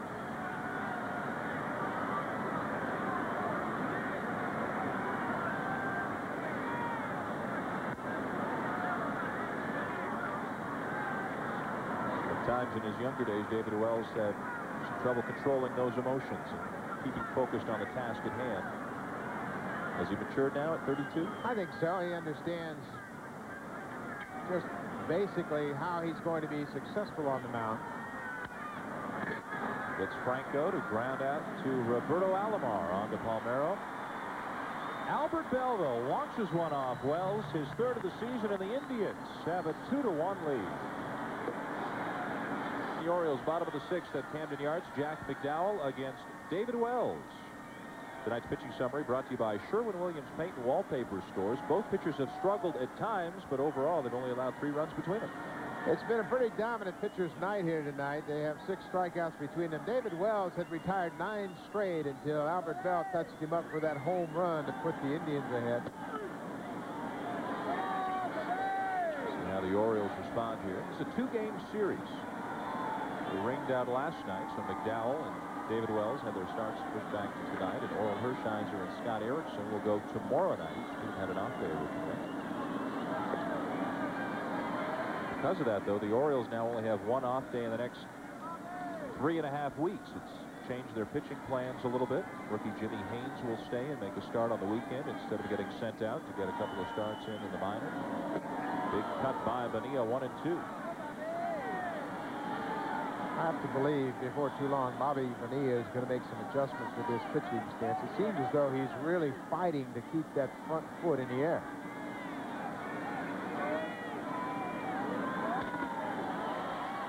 Up the middle, backhanded by Baerga. 2-hopper to first, not in time. Bonilla beats it out.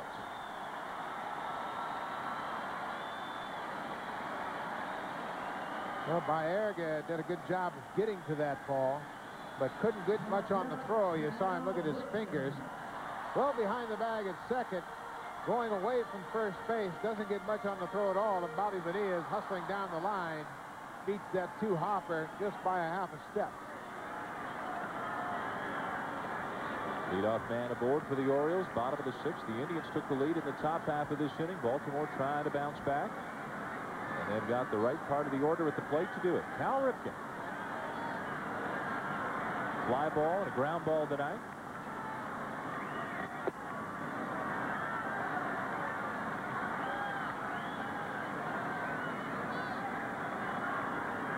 You think the lack of distraction this year is going to help him? I think so. Plus the added offense in the lineup with Alomar hitting 2. Now Ripken's been hitting that 5th spot behind Bonilla. Then he's got Surhoff to protect him. Orioles have more weapons this year, and I think because of that, Ripken will be able to have much more success, not feeling the urge to really carry the offense. McDowell spots the fastball on the outside corner to Ripken.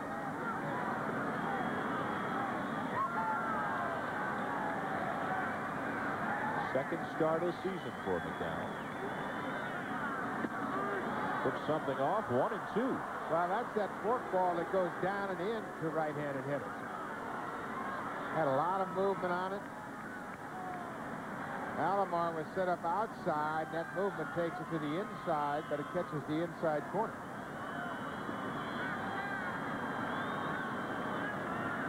Dowell has struck out 4 on the night. 2 and 2 now to Ripken. Well, he has shown him forkball, breaking ball, and 1 fastball on the outside corner.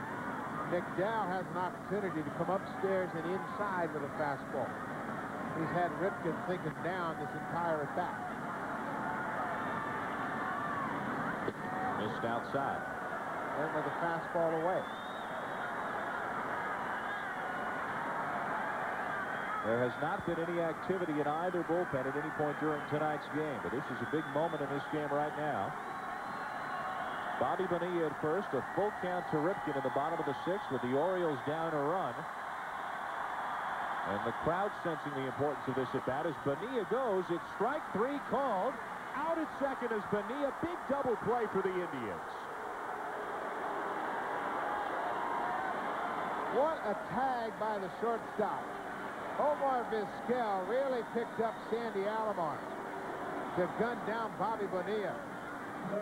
The throw was on the shortstop side of the bag. Take a look at the pitch first of all. Ripken is caught looking at a fastball. Alomar's throw is to the shortstop side, but watch the tag. He scoops and tags all with the same motion. Chuck Merriweather, the umpire at second base, rings up Bonilla. Boy, another example of what great defense will do for you.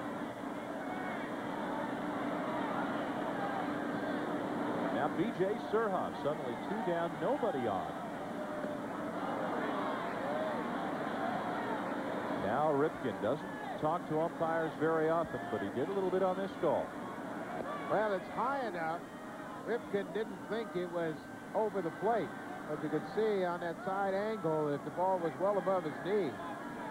And he talks to Larry McCoy after the strikeout. He said it wasn't even close, but it strike him out, throw him out, erases that infield base hit by Bobby Bonilla.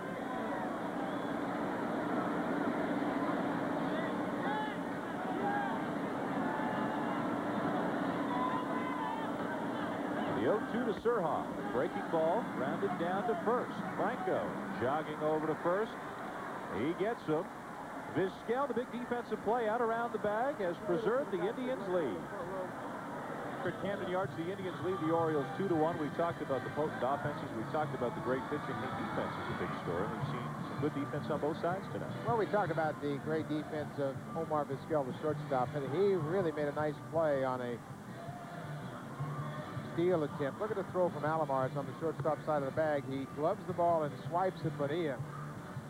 It looks as though Bonilla may have beat the tag, but a great play by the shortstop to make the play and the tag all in the same motion. And overall, it's been a situation where Jack McDowell has really taken the sting out of the Orioles' bats. Just 4 hits and a single run so far. And that's exactly what the Indians had in mind when they signed Jack McDowell as a free agent in this offseason. Top of the 7th inning, the Indians hoping to extend their lead and win their 3rd in a row. Started the season 0-3. Have won their last 2.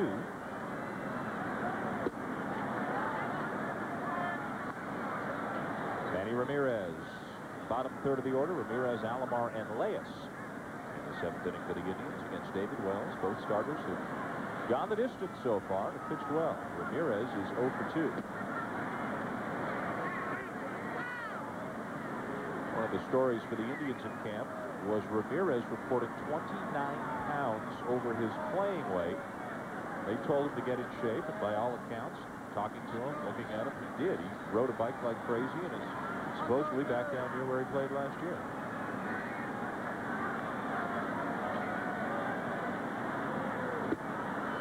And all of these ball clubs have strength and conditioning coaches, and Fernando Montez, the strength and conditioning coach for the Indians, really got Ramirez in good shape in a short time. It's hard to imagine anybody putting that kind of weight on in the offseason, but Ramirez got himself ready for the season. Wells has popped Ramirez up, shallow center. Here comes Brady Anderson to make the catch. Let's go to Gary Miller. Dan, Juan Guzman had a 4-hit shutout going to the 8th, and Mike Aldretti hit a pinch hit homer to tie it at 1, and now Garrett Anderson golfs one to center field, and it is out of the yard. His first home run and RBI of the year. The Angels have taken a 2-1 lead to the bottom of the 9th. Tim Pugh at Riverfront in a 7-all game. 2 on for Jeff Kent with 2 outs. He takes the curveball and wraps it.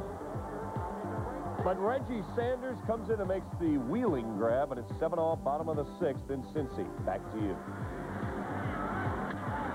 First pitch swinging is Sandy Alomar. Palmeiro pretty slick down there at first. 2 quick outs in the inning for David Wells. Well, David Wells, when he keeps the ball on the ground, has really kept this Indians offense in check. But he got a fastball up to Albert Bell, and that has cost him the lead here. He trails 2-1. Took him a while to get command, but he has done a pretty good job. Just 6 hits, but the costly one, that Albert Bell home run into the seats in the center. Bell, the only batter of the last 14. that Wells has not retired.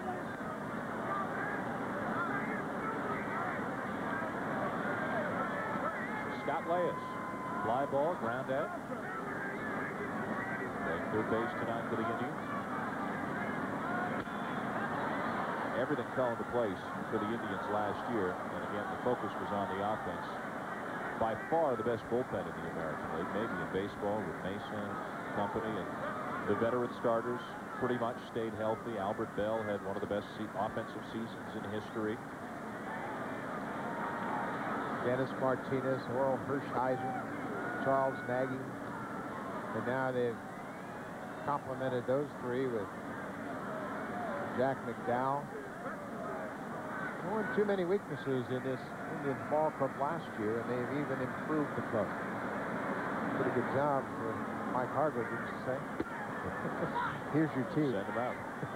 Well, we know the talk of 112 wins, or however many you want to speculate on. We know it's premature. Is it unrealistic?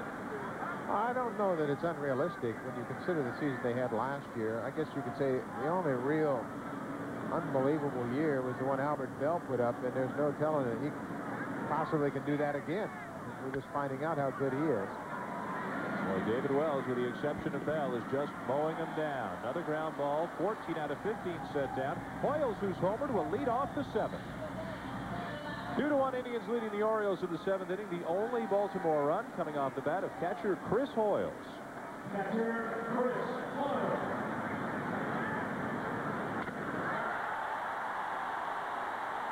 No doubt about that one. A fastball. Hoyles hits his first home run of the season against Jack McDowell.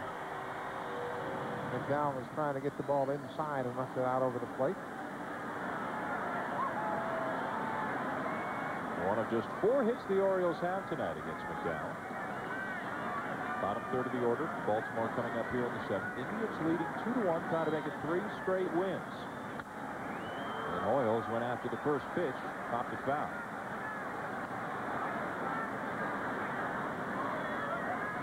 Hoyles is perfectly suited for this ballpark in that he doesn't have to pull the ball to hit it out. He can hit the ball out into the seats in center field, has good power to right center. That's the hitter's ballpark. There's no doubt about it. 373 to the alley in right center. And then you've got that scoreboard that comes into play in right field. 0-1 pitch at the knees for strike 2. And you can see the catchers on each side, Alomar and Hoyles, when they get one that goes against them at the plate, they shrug as if to say, well, hey, when I'm behind the plate, You see, Hoyles didn't really argue an awful lot, but you could see him slump his shoulders and say, hey, man, I need that one, too. There's another one. 3 pitches, and Hoyles is gone. Right fielder, Tony Tarasco. Tony Tarasco advancing toward the plate. You see him bending down there. He is writing the initials CP into the dirt just outside the batter's box. CP for a friend of his, Chris Picking, who was killed several years ago in Santa Monica in gang-related activity. And during every at-bat, prior to every at-bat, Tarasco will remember his friend by inscribing his initials into the dirt just outside the batter's box.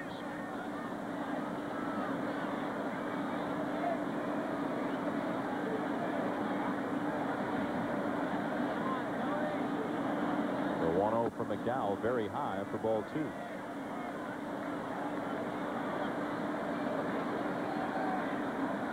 Now McDowell falls behind. You can see the bullpen for Cleveland. Eric Plunk's the right-hander. Jim Poole, a former Oriole, the left-hander. A very deep and effective bullpen for Mike Hargrove.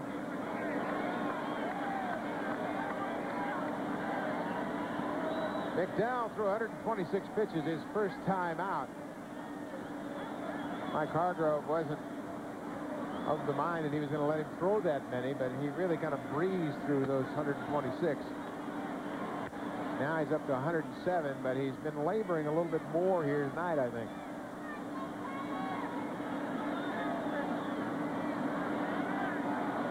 Trying to fight back from the 3-0. Now a 3-1 count at Tarasco. One down to the Baltimore 7th, but he loses him. Ball 4. 5th walk of the night given up by McDowell. Well, some would say this is an ALCS preview 6 months from now. Indians and Orioles. How about this game coming up? Brett McGriff and the World Series champion Atlanta Braves travel west to Los Angeles to take on Eric Karros, Mike Piazza, and the LA Dodgers. Part 2 of our doubleheader on ESPN Wednesday Night Baseball. This is some kind of doubleheader tonight. Very important signing by the Braves when they inked up Fred McGriff and Marquise Grissom both in the offseason. The batter, Jeffrey Hammonds.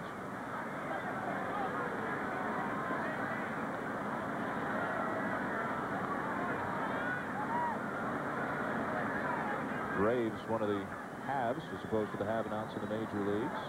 Didn't lose much. Lost their 5th starter. Got a young guy, Jason Schmidt, going to try to fill in the gap. And Merker steps up presumably to a bigger role here with the Orioles than he ever could have with the Braves.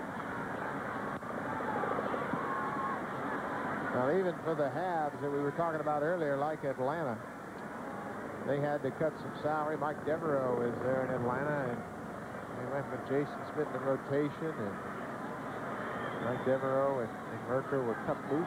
They actually traded Merker up here to Baltimore.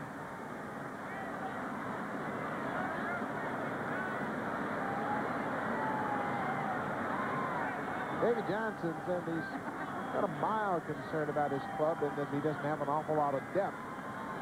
But he knows he's got a general manager that'll go out, make some deals, and strengthen that bench of this ball club. Runner goes on the 0-2. Throw down and into center field. Lofton hustled in. Tarasco slid into second and could not advance any further. A stolen base for Tony Tarasco and a runner in scoring position for the Orioles.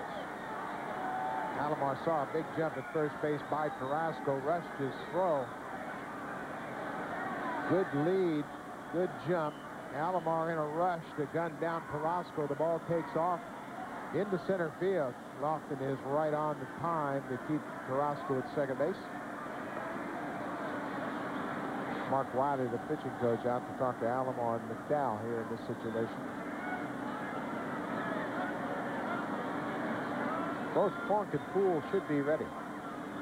They've been up and throwing, even though it's a cool night here. They've had enough pitches to be loosed now. A little encouragement from the pitching coach, and he said, okay, Jack, let's go after the number 9 hitter right now.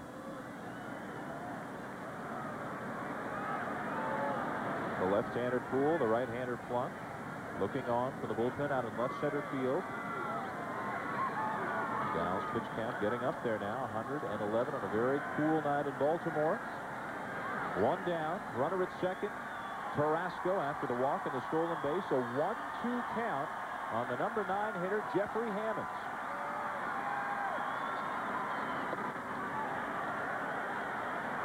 And a forkball missed inside.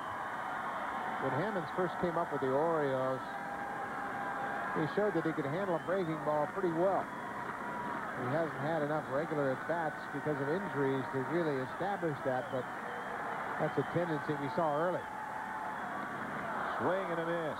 He got it.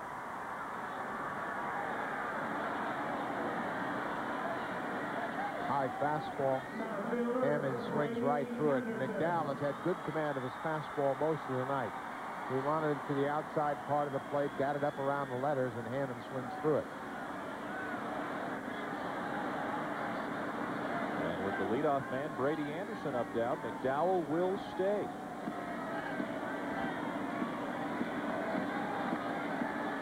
Two down in the inning. A potential tying run at second in the person of Tony Tarasco.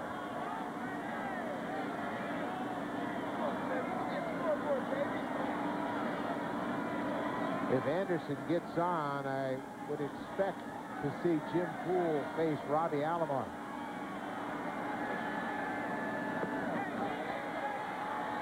I wouldn't expect Jack McDowell to face Alomar, who has really been a nemesis for him at this point in the ball game when McDowell may be running out of gas a bit. With Alomar on deck. We've talked about it throughout the course of the night. Alomar 552 against McDowell with 3 home runs. 3 walks tonight for Alomar. Alomar also a switch hitter, much stronger from the left side. You bring in the left-hander Poole, you turn Alomar around to his weaker side. First things first, though, a 2-0 count to Brady Anderson. Fouled off. McDowell still got good velocity on that fastball. Anderson had the count in his favor, but he was still behind it. Roy Percival getting the job done in the absence of Lee Smith for the Angels.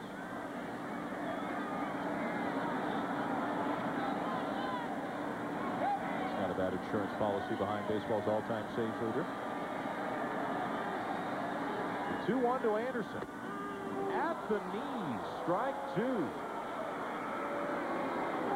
Had one of those new low strikes right at the knees. McDowell knows he's only got a couple of more pitches to make, and he's reaching back for everything he has left in this situation, trying to leave that base runner at second base and protect that one-run lead. Carrasco, the leadoff second. 2 down in the inning, and the 2-2 to Anderson. Base hit up the middle. Carrasco around third. Lofton won't even throw home. This game is tied at 2.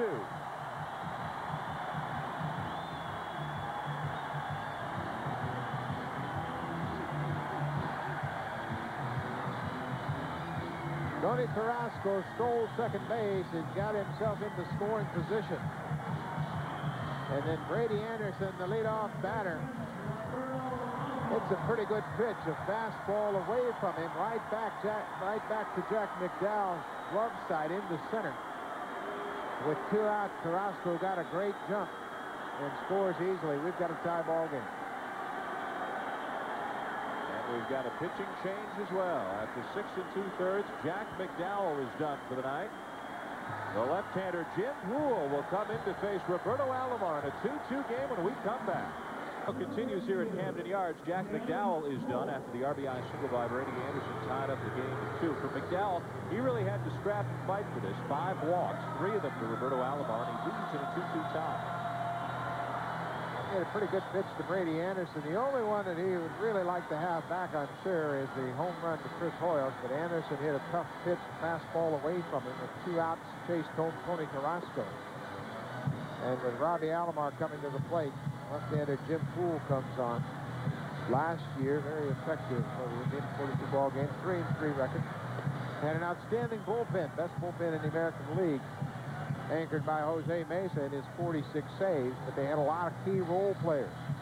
Poole would come in to face a tough left-hander, switch around the switch hitter to his weaker side like he's doing right here to Alomar. But they've got 3 left-handers, 3 right-handers, and a very effective bullpen. Alomar, over the last 5 years, hitting 70 points higher from the left side than the right side. So the Indians will turn him around to his weaker side. Jack McDowell cannot win it. He can lose it with Brady Anderson, his responsibility. Still out at first base. Bottom of the 7th inning here at Camden Yards. Better than 45,000 are seeing a whale of a ball game. It is 2-2.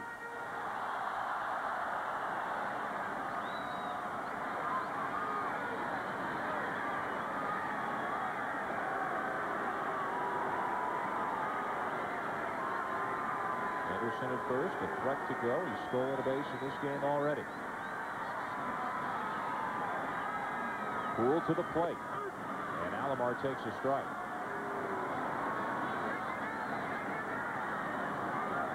Poole's one of those left-handed pitchers that won't almost power you, but he'll take something off, sink the ball down and away, then he'll run a breaking ball down and in on you. Never really gives you 2 pitches in the same location. There's a slider down there. Making only his 2nd appearance of the season. He's faced only 1 batter. A week ago, he struck out Paul O'Neill of the Yankees with the bases loaded. Has pitched in 7 days there.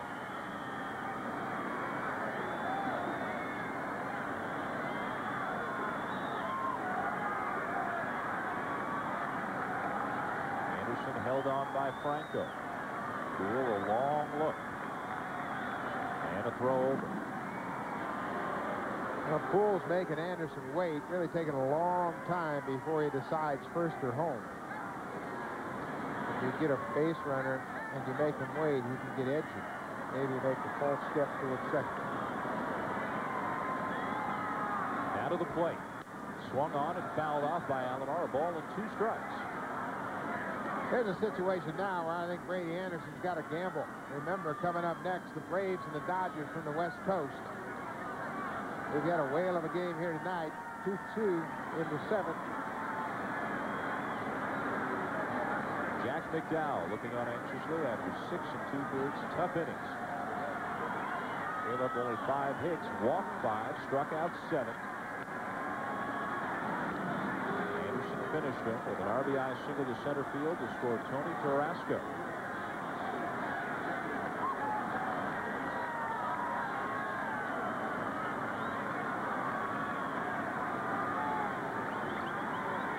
The new Orioles trying to endear himself to the hometown fans. Roberto Alomar.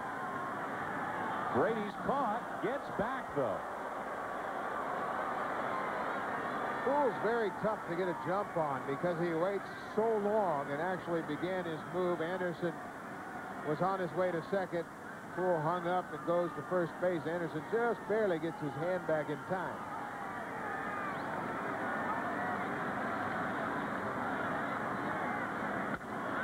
Line to center field, but Kenny Lofton is there.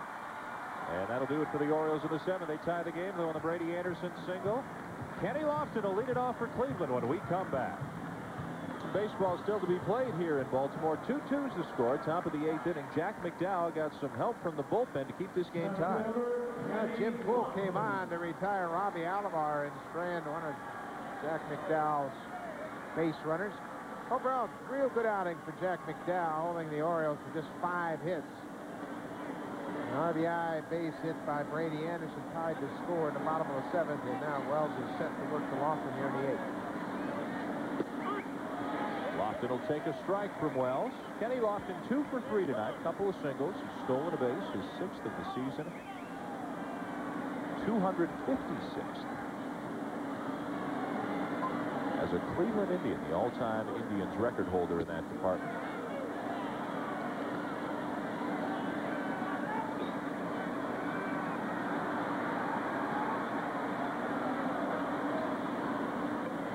Big batter for David Wells here in the 8th inning. Vizquel, then the big boys. Baerga, Bell, Murray coming up middle of the order. High with a fastball, 2-1. We mentioned earlier that Kenny Lofton was the igniter of this offense, and of course this is a very important out for David Wells in this 2-2 ball game in the 8th. Fastball fouled off, 2-2. David Wells working into the 8th inning. Roger McDowell behind him, loosening up. McDowell coming over from the Texas Rangers to beef up this Orioles staff. And Pat Gillick was very busy in the offseason making sure Davey Johnson had all the ingredients to make a run at the American League East title.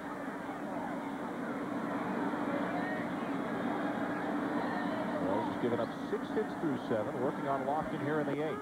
And he gets him with a fastball.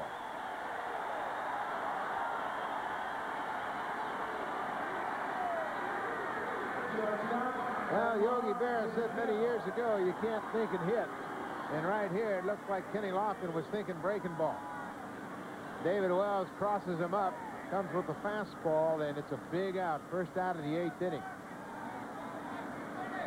In between. Wasn't really sure what he was going to get from David Wells. Omar Vizquel tries to bunt his way on. It hugs the line and finally rolls foul.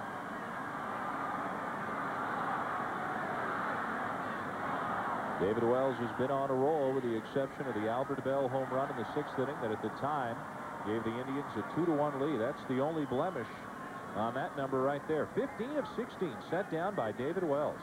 The Indians had him on the ropes in the 1st inning. He allowed 3 hits and a walk in that 1st inning, but they couldn't score.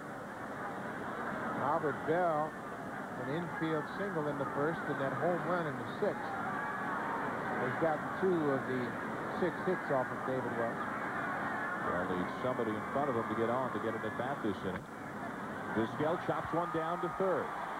Surhoff gets him 2 down.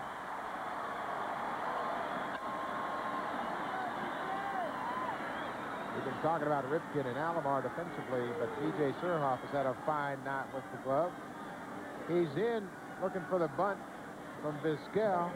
Goes high and takes that big bounding ball easily across the infield for the out.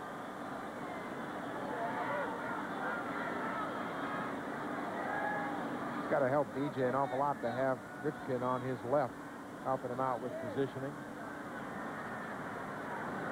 There's Carlos Baerga with 2 down and nobody on. Strike 1 from Wells, who doesn't seem to be faltering at all here in the 8th inning. Baerga's been one of the few Indians to have any luck against him tonight. Pulled the ball down into the left field corner for an RBI double back in the 3rd. That was the Indians' first run of the game. Also has a base hit and a ground ball. 1-1 outside off the plate. Well, the RBI double that Baerga hit off Wells earlier was a good fastball that might have been low on the inner part of the plate. But he got down and got to it. The impressive thing about that double down the left field line was that he kept it fair. Baerga didn't want to swing at that. 1-2. Well, that was a pretty ugly swing, wasn't it? He got it going at the fastball, tried to check his swing, and all he could do was foul it out of play. That's not your typical Carlos Baerga hack at all. Unlike Alomar, Baerga pretty consistent from both sides of the plate. Wells ahead of him, a ball and 2 strikes. A 2-2 game in the 8th here in Baltimore. In this pivotal pitch right here, this time instead of trying to make a perfect pitch inside, David Wells and Chris Hoyles decided to go outside, and you could see Baerga really had to reach for that ball to foul it off. Wells still up at 90 miles an hour on that pitch. I got a bounce of breaking ball here right now. 1-2. Baerga's been swinging at everything from Wells. Breaking ball, but he didn't bounce it, but he got a ground ball right back to him. David Wells has set down 17 of the last 18 he's faced. Orioles coming up in a 2-2 tie. Thank you. We do have a great one going here. 2-2, and David Wells maybe didn't get the acclaim of the Roberto Alomars and some of the other players who came over here to Baltimore, but 16-game winner last year, and boy, can he help this rotation. Well, he's been outstanding tonight. 112 pitches through 8 innings. He's had good command. He had some trouble in the 1st inning, but a double play helped him out as he gave up 3 hits and a walk, but no runs in that 1st inning. For the Indians, left-hander Jim Poole on the mound. He came in, got Roberto Alomar line out to center field, ending the Orioles' threat in the 7th. He'll face the left-hand hitting Rafael Palmeiro to lead off the 8th inning. Palmeiro followed by Bonilla, a switch hitter, and then Cal Ripken inside the Palmeiro.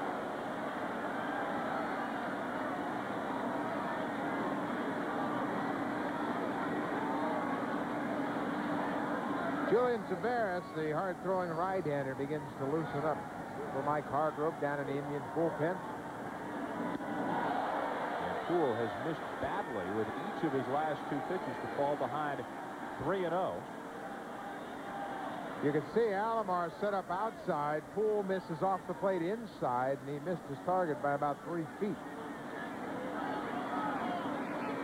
He's had very good success against Palmeiro. Rafael is 0 for 9 against him in his career. There for a strike, 3-1.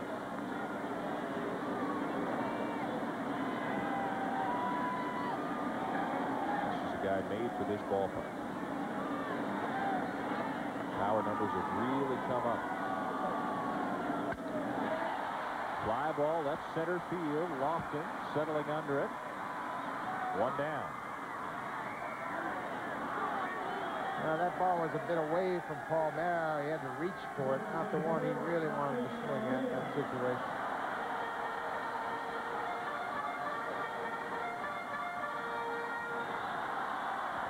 Poole fell behind 3-0, but then came back with a couple of good pitches, and Palmeiro lifts a lazy fly to center and slaps his bat away in disgust. The skipper, Mike Hargrove, is out. That's it for Jim Poole. The right-hander, Julian Tavares, will come on to face Bobby Bonilla when we come back. game here in Baltimore tonight. A 2-2 tie in the bottom of the 8th inning at Camden Yards. Time now for the Kelly Springfield Tire key plays of the game. A 1-1 tie in the 6th inning, and Albert Bell just hammers one to right center field. His 3rd home run in the Indians' last 2 games. 2-1 Cleveland. But then in the bottom of the 7th, the runner at second, Tony Tarasco. Brady Anderson, a base hit up the middle. Tarasco rounds 3rd and scores to tie the game up at 2.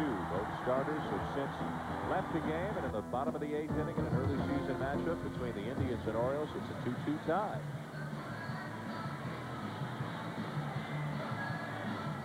Mike Hargrove goes to his bullpen again, this time for the right-hander. Julian Tavares working in his 4th game of this young season. ERA at 2.08. 10 wins last year for Tavares, and he's a fastball specialist. He'll come right at you. Very hard-throwing right-hander. He's put on some weight, gotten stronger, and they believe that he'll be even more effective this year. Much more confident young man. Jim Poole did his job, retired the 2 batters he faced. 2 pretty good batters in Robbie Alomar and Rafael Palmeiro. He's stranded and inherited runner for Jack McDowell, and Tavares will come on to face Bobby Bonilla.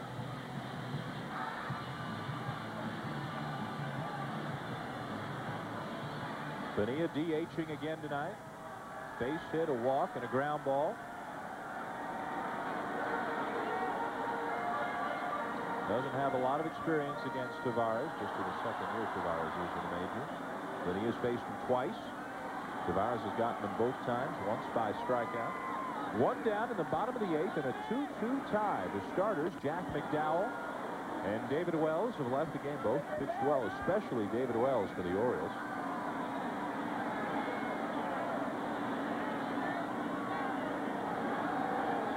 The 0-1 to Bonilla. Quickly 0-2. Well, what a tough sequence for Bobby Bonilla to deal with. First pitch changeup, 2nd pitch 90-mile-an-hour fastball moving away from him. Another changeup. Piece of it.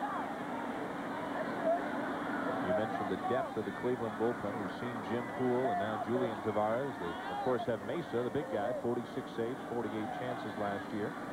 Paul Ossenmacher, one of 3 lefties, along with Poole and Alan Embry, who can really bring it.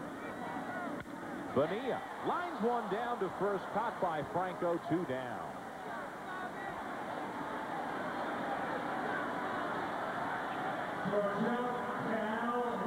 Bonilla gets on a Tavares fastball here and makes a bid for extra bases down the first base line. But look at the glove work by Franco. A shot off the bat of Bonilla turns into the 2nd out of the inning. Tavares with that good fastball. This time Bonilla caught up to it, but gets some defensive help from his first baseman, Julio Franco. No problem for Julio. Today I want a gold glove and pan last year. The batter, Cal Ripken. Ripken struck out looking last time up and didn't like it. Had some words for home plate umpire Larry McCoy. Ripken 1 for 4 in his career against Tavares with a home run. He lines one sharply foul down the left field side, 0-2. Well, they're lucky Ripken got out in front of that breaking ball. They wanted that pitch away, and Tavares left it right over the heart of the plate.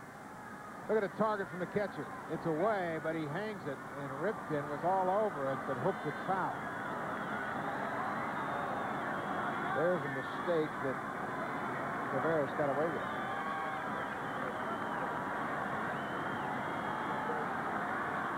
The 0-2. How about that? Ripken might have had a few more words for Larry McCoy on what was a very close pitch.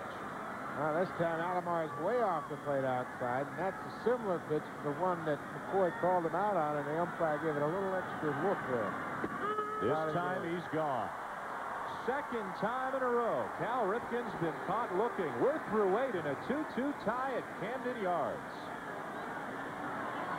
Knows how long this one's going to go. Cal Ripken strikes out for the 2nd time tonight. 2-2 through 8, and Ripken again. He's still muttering to himself. He's not happy with the calls. Well, he was called out earlier in the game on a fastball away. This pitch just a few inches outside for Larry McCoy, but they come right back to the same spot. And this time the movement brings it back over the outside corner, and McCoy rings up Cal Ripken for the second consecutive at bat. You can see it has plenty of height. Ripken just thinks it's outside.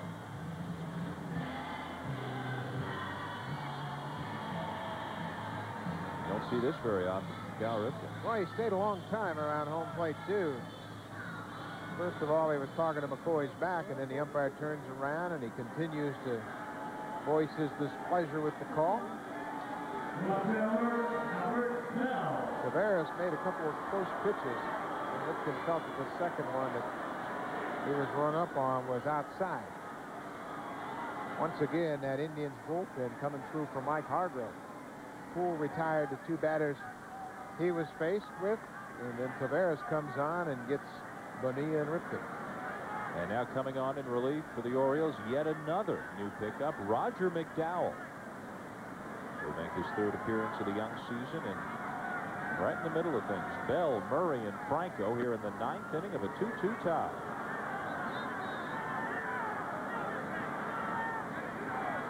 Albert Bell, solo home run to center off David Wells. On Sunday, he hit 2 against Toronto. The 1-0. Left it out over the plate. Bell didn't get it. 1-1.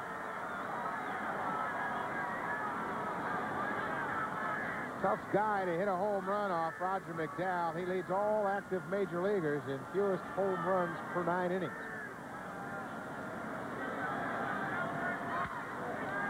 Ground ball to short. Ripken plays it on the first, and a very dangerous hitter is retired. It's tough to get that Roger McDowell sinker airborne. He's really got a nasty bite on it, and Bell beat it on the ground to shortstop. When you're playing the Orioles, that's pretty much a standard 6-3. Now Eddie Murray continues to search for base hits in the early going this season. 2 for 19 on the season. Drew a walk tonight as well. For the first time tonight, hitting left-handed. David Wells went the first 8 innings for the Orioles.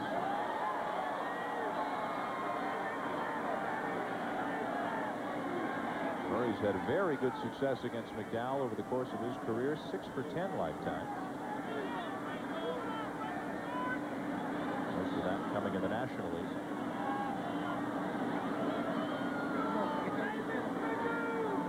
The 0-1. Ground ball for Alomar. 2 down.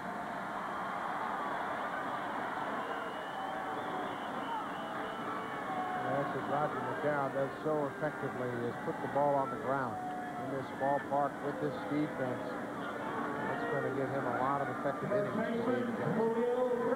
Johnson and McDowell, of course, worked together in 1986. Part of that Miracle Mets team. McDowell had 14 wins and 22 saves for Davy Johnson.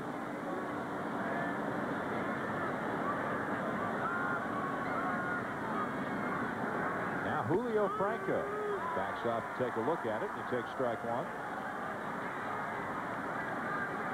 The Indians certainly getting a message from the Orioles tonight that they're not just going to walk through the American League this year.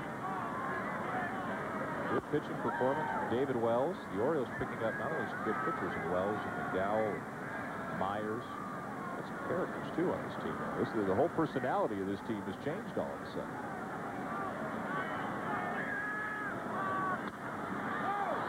All you need to hear about David Wells is when he's pitching, starting pitcher gets his choice of music in the clubhouse. If you're anywhere within about 3 miles of Camden Yards, you'll know if David Wells is starting music. Loud, heavy metal music. For so many years, you'd walk in the Orioles clubhouse and you felt like you had to whisper. Boy, it was different there today. Music blaring, lots of things going on. McDowell was talking to everybody. They were even putting a ping pong table together. Pretty unsuccessfully when we were in there. They were having all kinds of trouble with that thing. It was at about 6 pieces. Somebody lost their direction. Well, that's the last thing you would ever imagine from an Orioles clubhouse, a ping pong table. Pretty loose ball club under Davy Johnson here this year. Don't forget, second half of the doubleheader, the Braves and the Dodgers coming up immediately following this game here at Camden Yards. The 2-2. And he got him. And Franco knew it. Bottom of the ninth. The Orioles have a chance to win. B.J. Surhoff, Chris Hoyles, and Tony Tarasco getting set to go. Terrific game here in the bottom of the ninth inning at Camden Yards. Indians and the Orioles are tied at 2. The defending champions of the American League, the Cleveland Indians, have swaggered into Baltimore. And the Orioles haven't given them an inch tonight. A 2-2 tie. Both starters, Jack McDowell, David Wells, were gone. Both pitched well. Wells was terrific. Retired 17 of the last 18 he faced. And in the bottom of the ninth, the Orioles have a chance to win it, with B.J. Surhoff leading it off against Cleveland reliever Julian Tavares.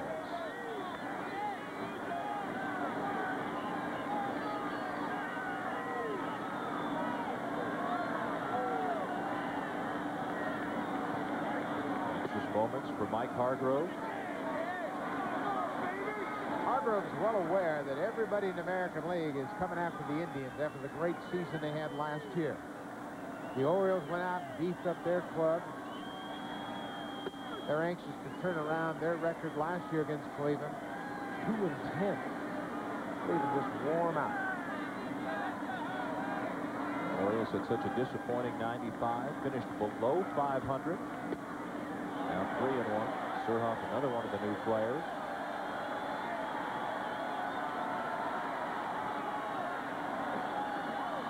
Tomorrow night, these two teams will meet again. Oliver Kaiser, Scott Erickson, Davey Johnson wants to take care of business tonight. On the corner, full count to Surhoff. Larry McCoy's not the most popular guy in the ballpark. That is a fastball with good movement. Alomar does a good job to give McCoy a good look. Surhoff doesn't agree, but McCoy's had a wide strike zone all night long for both sides. Now Ripken struck out twice looking, argued both times. Big cut by Surhoff, and Tavares has struck him out. 93 miles an hour. The fastball for Julian Tavares. Chris Hoyles, the catcher, stepping in. He's responsible for one of the two Baltimore runs tonight. A fourth inning home run off Jack McDowell. Deep into the seats in left field, his first of the year. That tied the game at 1. He certainly has the power to end the game with one swing. Fair ball. Alomar, and dropped by Franco as he had to reach into the line where Hoyles was charging across the base. Franco heard some big footsteps coming down the line, and Hoyles is safe at first. That's a tough play for even a veteran first baseman, when you've got to reach into that baseline and make a play. Alomar threw from the knees, and there was a big tailing action on that ball. Big swinging bunt by Chris Hoyles here. The catcher comes out, slides to his knees, and then throws to first base, but the ball runs on, and you can see Franco was preoccupied with the big catcher moving down the first baseline and let the ball go off the end of his glove.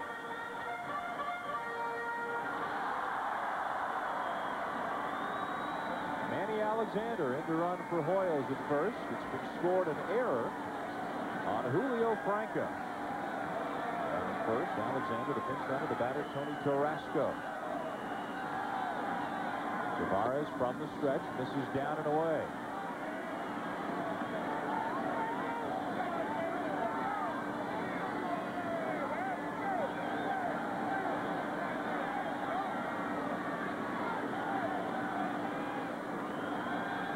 Picked up in a deal from the Expos. Playing right field tonight. Hits one to left field. This is a long run for Albert Bell. He's there in time to make the catch, and hustling back to first on the play is Alexander.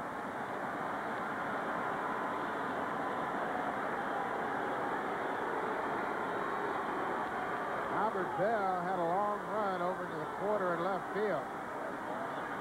Manny Alexander, the runner at first base, goes all the way around the bag. Look how far Bell has to run, and makes the catch just before he gets onto the warning track to retire Tarasco. Alexander had to scamper back to first base, but now there are 2 down. Tavares will get set to work for the Orioles' number 9 hitter, the left fielder, Jeffrey Hammonds. 2 down in the inning. The pinch runner, Manny Alexander at first. Not going. And Hammonds will take a strike.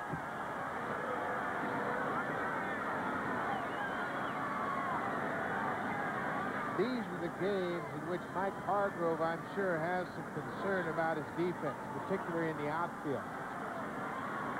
Close games late in the ball game. Foul down the left field line. 0-2 on Jeffrey Hammonds. Hargrove is kind of hamstrung in that he can't make defensive changes for these guys because they're so good offensively. And if you go into extra innings, you want to make sure you have their bats in the lineup.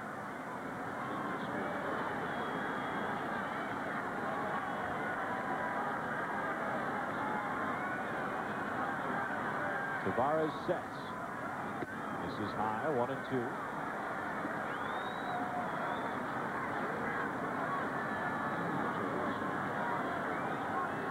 And it's 0 for 3 on the night.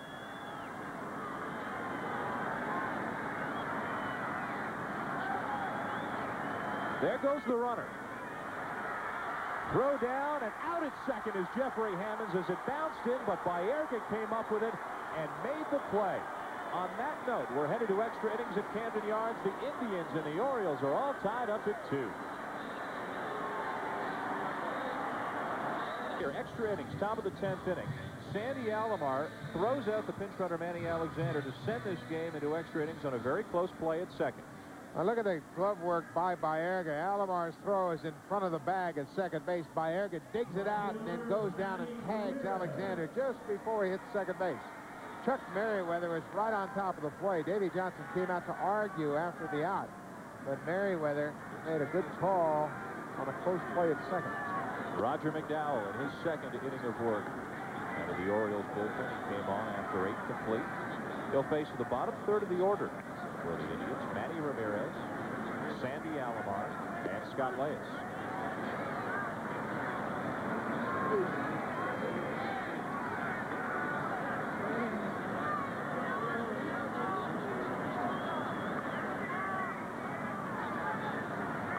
The 1-1. Chopped off Ramirez's foot, 1-2. With Hoyles out of the game for the pinch runner Alexander, Greg Zaun is coming to catcher in the 10th inning. Davey Johnson made the move to the pinch runner. He still has an emergency catcher in B.J. Surhoff should something happen to Zaun. It's a luxury not an awful lot of managers have, but he's got an experienced major league catcher in his third baseman. Ramirez, 2-hopper down to short. Cleaned up by Ripken, 1 down.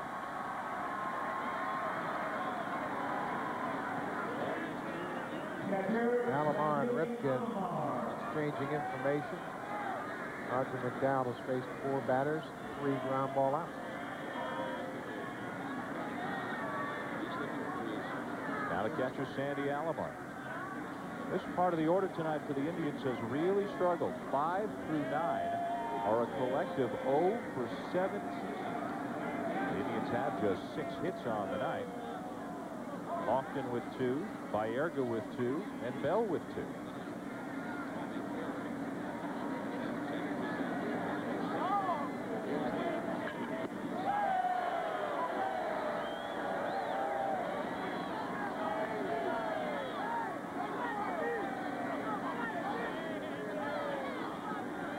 Roger McDowell facing Sandy Alomar, a 1-1 count.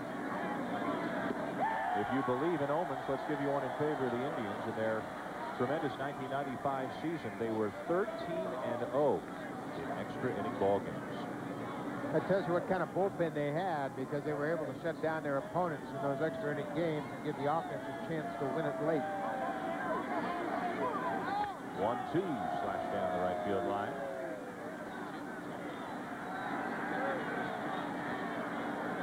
Jim Tomey, who didn't start against the left-hander David Wells, grabs his bat. He's going to loosen up. Pinch hitting for Scott Leyes. Dow's retired all 4 Indians he's faced. A 1-2 count here on Sandy Alomar. Alomar loops one into left field. Here comes Hammonds, and he makes a sliding catch.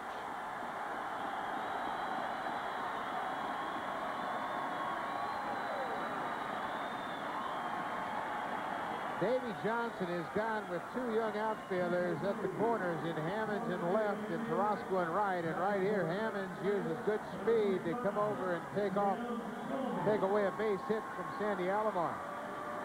Left field is a tough position for any outfielder because of all the different spins and slices of the balls. Alomar got jammed on that fastball from McDowell. A nice sliding catch by Jeffrey Hammonds. Now Davy Johnson heading to the mound for Roger McDowell, it appears. The left-hander Tomey coming up. He's already signaled for the change. We'll have a new pitcher and a pinch hitter and extra innings when we come back to Camden Yards. Games here in the early going. Here's an X-Men, Roger McDowell, who certainly did the job, retired all 5 hitters he faced, and he will give way to yet another X-Men who played under Davy Johnson. Jesse Orozco on here to face pinch hitter Jim Tomey. Now, Davy Johnson has the luxury of a pretty deep bullpen himself, and he calls upon Jesse Orozco, who had a great season for the Orioles last year. 28 hits in almost 50 innings. And one thing Orozco has done late in his career is he's become very effective at neutralizing left-handed hitters. He had McDowell come in and really throw up some zeros against the Indians, 0 for 5. And now he calls upon Orozco to face the pinch hitter, Jim Tomey.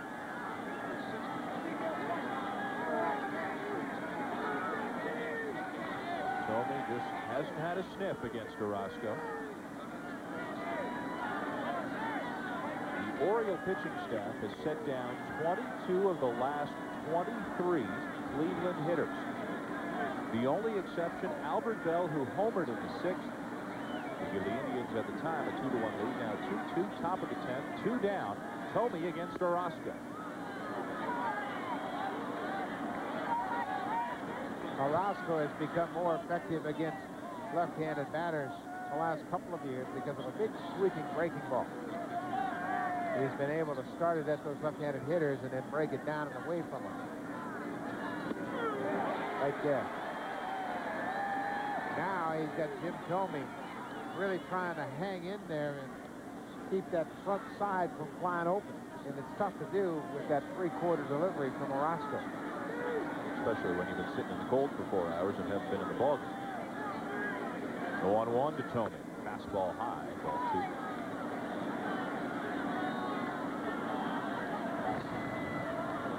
More depth in the Indians' bullpen. The closer, Jose Mesa, the right-hander, Paul Asemacher, like Orozco, very effective against left-handed batters. The 2-1. Just outside with a breaking ball, ball 3. And those who have remained, and just about everybody's remained, thought that was strike 2. Well, Larry McCoy has called pitches to both sides of the plate all night long, but felt that that breaking ball was off the plate.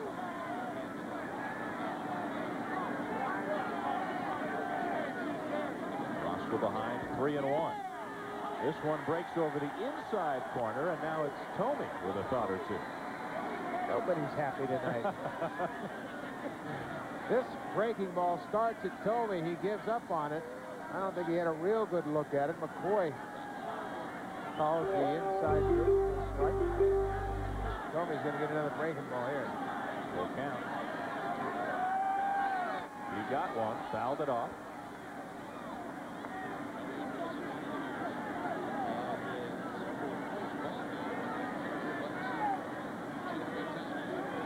Deck, another left-hand hitter in Kenny Lofton, who's got a couple of hits in tonight's game already. Jim Tomey trying to keep the inning going and give Lofton an at-bat. Pinch hitting for Scott Reyes, top of the 10th inning. Cleveland 2, Baltimore 2. Ball 4.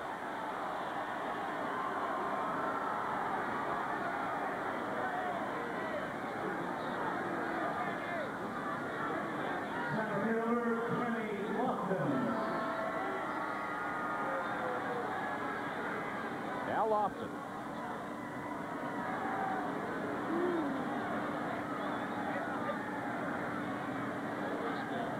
He, like many left-hand hitters, struggling against Orozco. 1 for 6 in his career. A couple of singles off David Wells, the starter for the Orioles in this game. And he went up there hacking, fouling off the first pitch. That's not a bad approach against Jesse Orozco for Kenny Lofton, figuring that he was going to go ahead and get that first pitch fastball, try to put it to play. Now he knows he's going to have to fight that big sweeping breaking ball.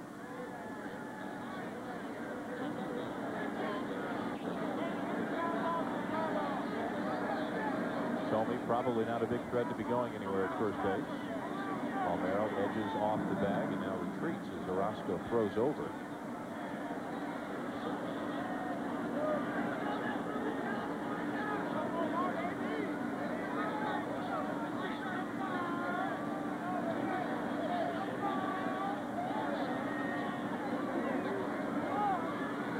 The 0-1. Down and away, ball 1 to Kenny Lofton.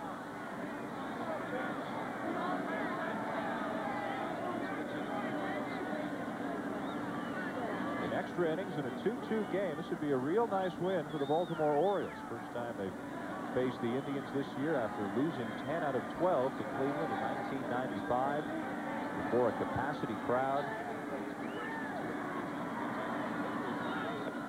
2-1. Orozco slipped a bit on that mound as he delivered that pitch to the plate.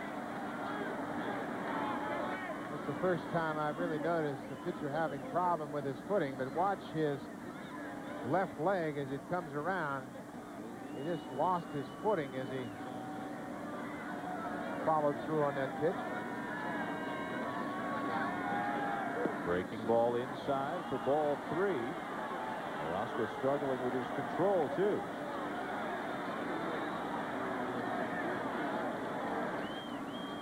Might be a little preoccupied now after slipping that one time. He went behind the mound to kick the dirt out of his spikes.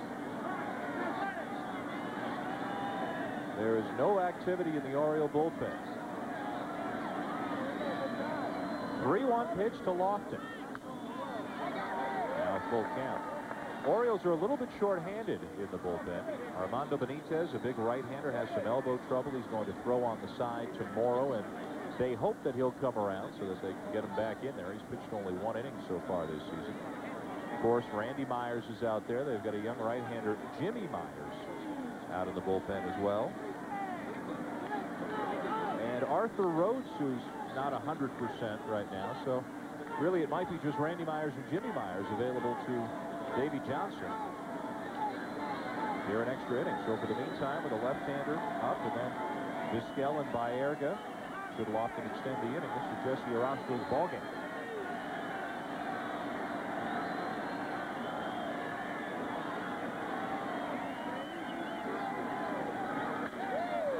One hopper down to second, speared by Alomar. He'll throw out Lofton, and that's it for the Indians in the top of the 10th. Coming up,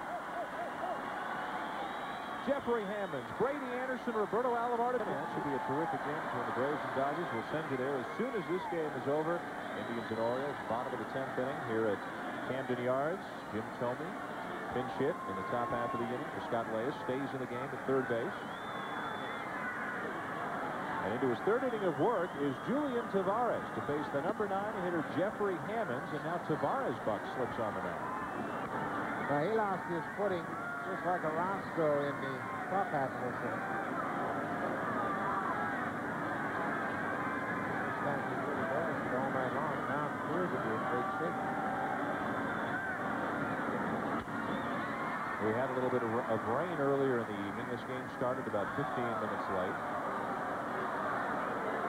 Last night's game was rained out. It was very cold. There were some snow flurries in the area. It's clear but cold now.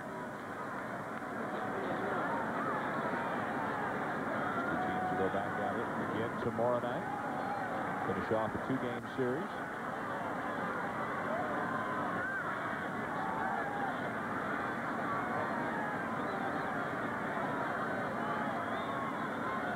The 2-1 to Hammonds. Down and away, ball 3. Remember, for Jose Mesa, Paul Assenmacher were both up for the Indians a few minutes ago.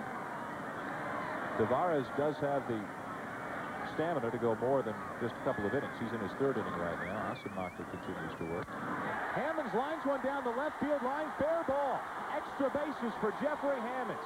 Albert Bell picks it up in the corner, and Hammonds is at second with a leadoff double.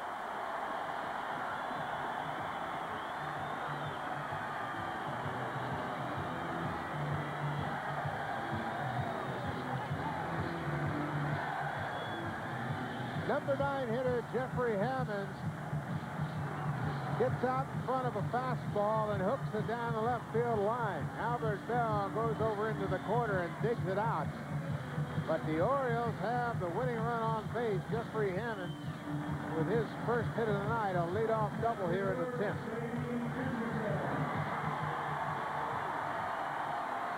Hargrove making sure Paul Assenmacher is ready. Now makes the slow walk to the mound.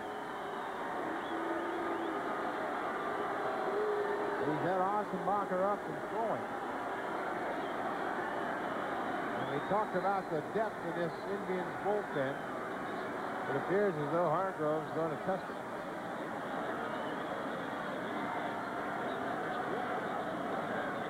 A similar situation to the one in the 7th inning when Jim Poole came in. That time, Hargrove left his starter, Jack McDowell, to face Brady Anderson, and it cost him with an RBI single. Now it'll be lefty against lefty with the winning run in second. Lead-off double to Jeffrey Hammonds here in the bottom of the 10th inning. You can see how even this game has been. Each team with 2 runs on 6 hits. Hammonds the big double, and that's brought on yet another reliever.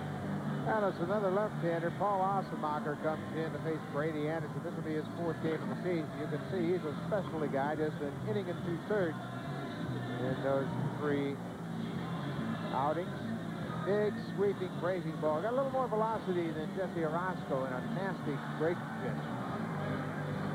He's on in a situation now with the leadoff batter Jeffrey Hammonds at second base, where the Orioles can play run him over to third, set the table for Alomar, Palmeiro, and Bonilla. Toby Hara moving the infield defense around. Brady Anderson's had a good night. What you want to do if you're going to bunt is draw that third baseman away from the bag. Anderson wants to put the ball on the ground to Tomei. Remember, Jim Tomei came into the game as a pinch hitter in the 9th inning. He has been cold, been loose. It's a cold, damp night. The grass is wet. Lots of things can happen if he has to make a defensive play here. Shortened up at first base. That's Franco. Hammonds at second with good speed. Anderson the batter. Bottom of the 10th, nobody out.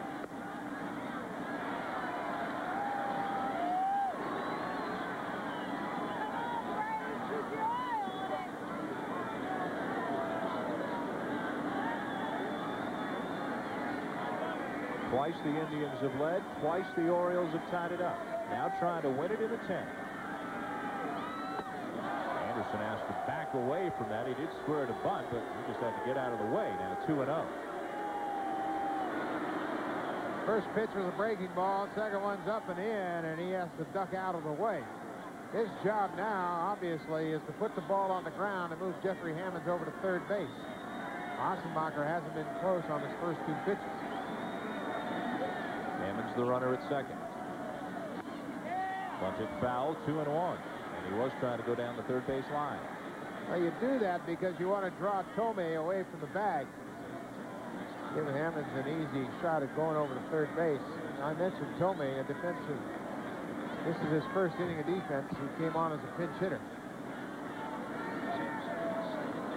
Hammonds with good speed at second base. He can't stray too far off the bag at second because Alomar's got a good gun behind the plate. Got to make sure Anderson puts the ball on the ground before he makes a move. Hugs the line, stays fair. They'll get Anderson at first, but the sacrifice moves the winning run, Jeffrey Hammonds, down to third base.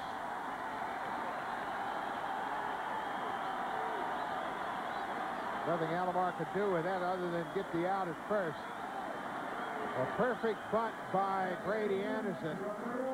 right on the end of the bat, and he really kills it.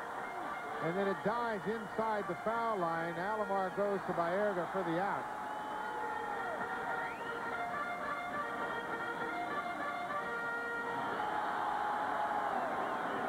With Hammonds at third base, Alomar is going to get the intentional pass.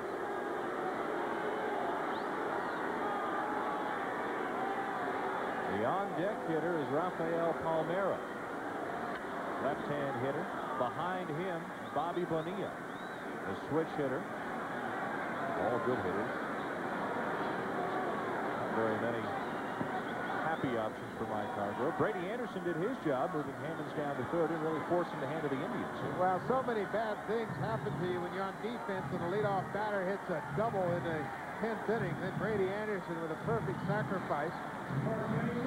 Sam Perlazzo giving Hammond some instructions.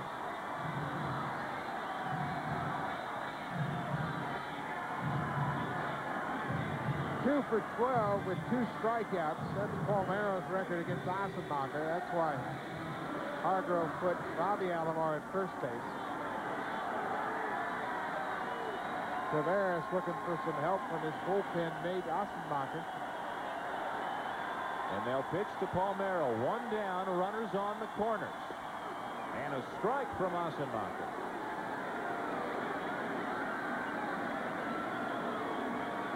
Up the middle, Vizquel and Baerga are looking for 2.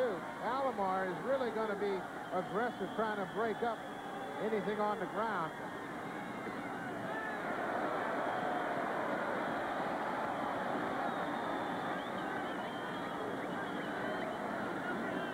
Palmeiro with a chance to win it for Baltimore here in the 10th. He's 1 for 4 on the night.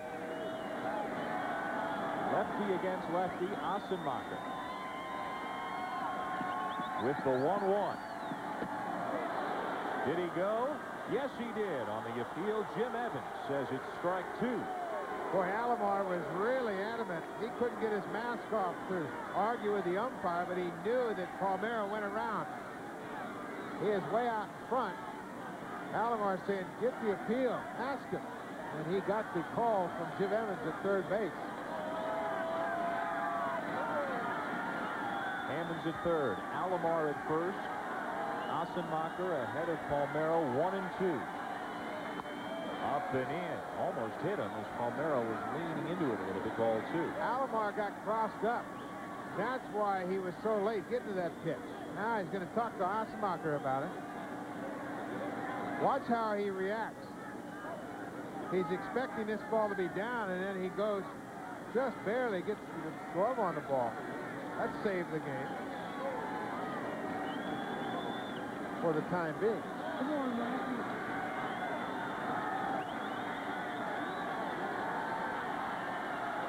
Hammonds his lead at third. Roberto Alomar over at first on the intentional walk. He didn't really cut loose that throw to first, did he? A tense moment for the Indians.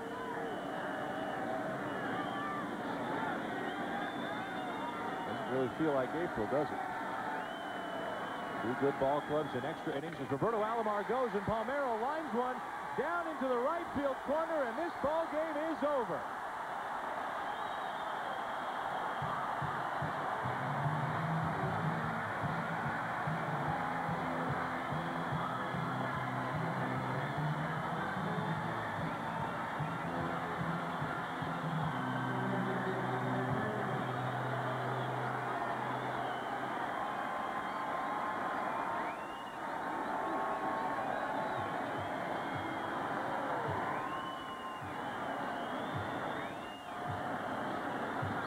Rafael Palmeiro gets his 3rd hit against Assenmacher in 13 at-bats, and it's a big base hit in the 10th inning. Jeffrey Hammonds is at third base, and his ball is down the right field corner, just inside the foul line, all the way against the wall. Jeffrey Hammonds goes back. The fans tell you where this ball is going to end up. Hammonds comes in after starting off the inning with a leadoff double, and the Orioles win in extra innings. Julian Tavares gave up a leadoff double to Jeffrey Hammonds. Paul Assenmacher gave up the eventual game-winning double to Rafael Palmeiro. As the Orioles beat the Indians 3-2 in 10 innings, the Indians did lose an extra inning game all of 1995, going 13-0. They've lost one here. The winner is Orozco. The loser is Tavares. The Orioles beat the Indians 3-2 in 10 innings here at Camden Yards. Now let's send you to Dwayne Stats and Dave Campbell.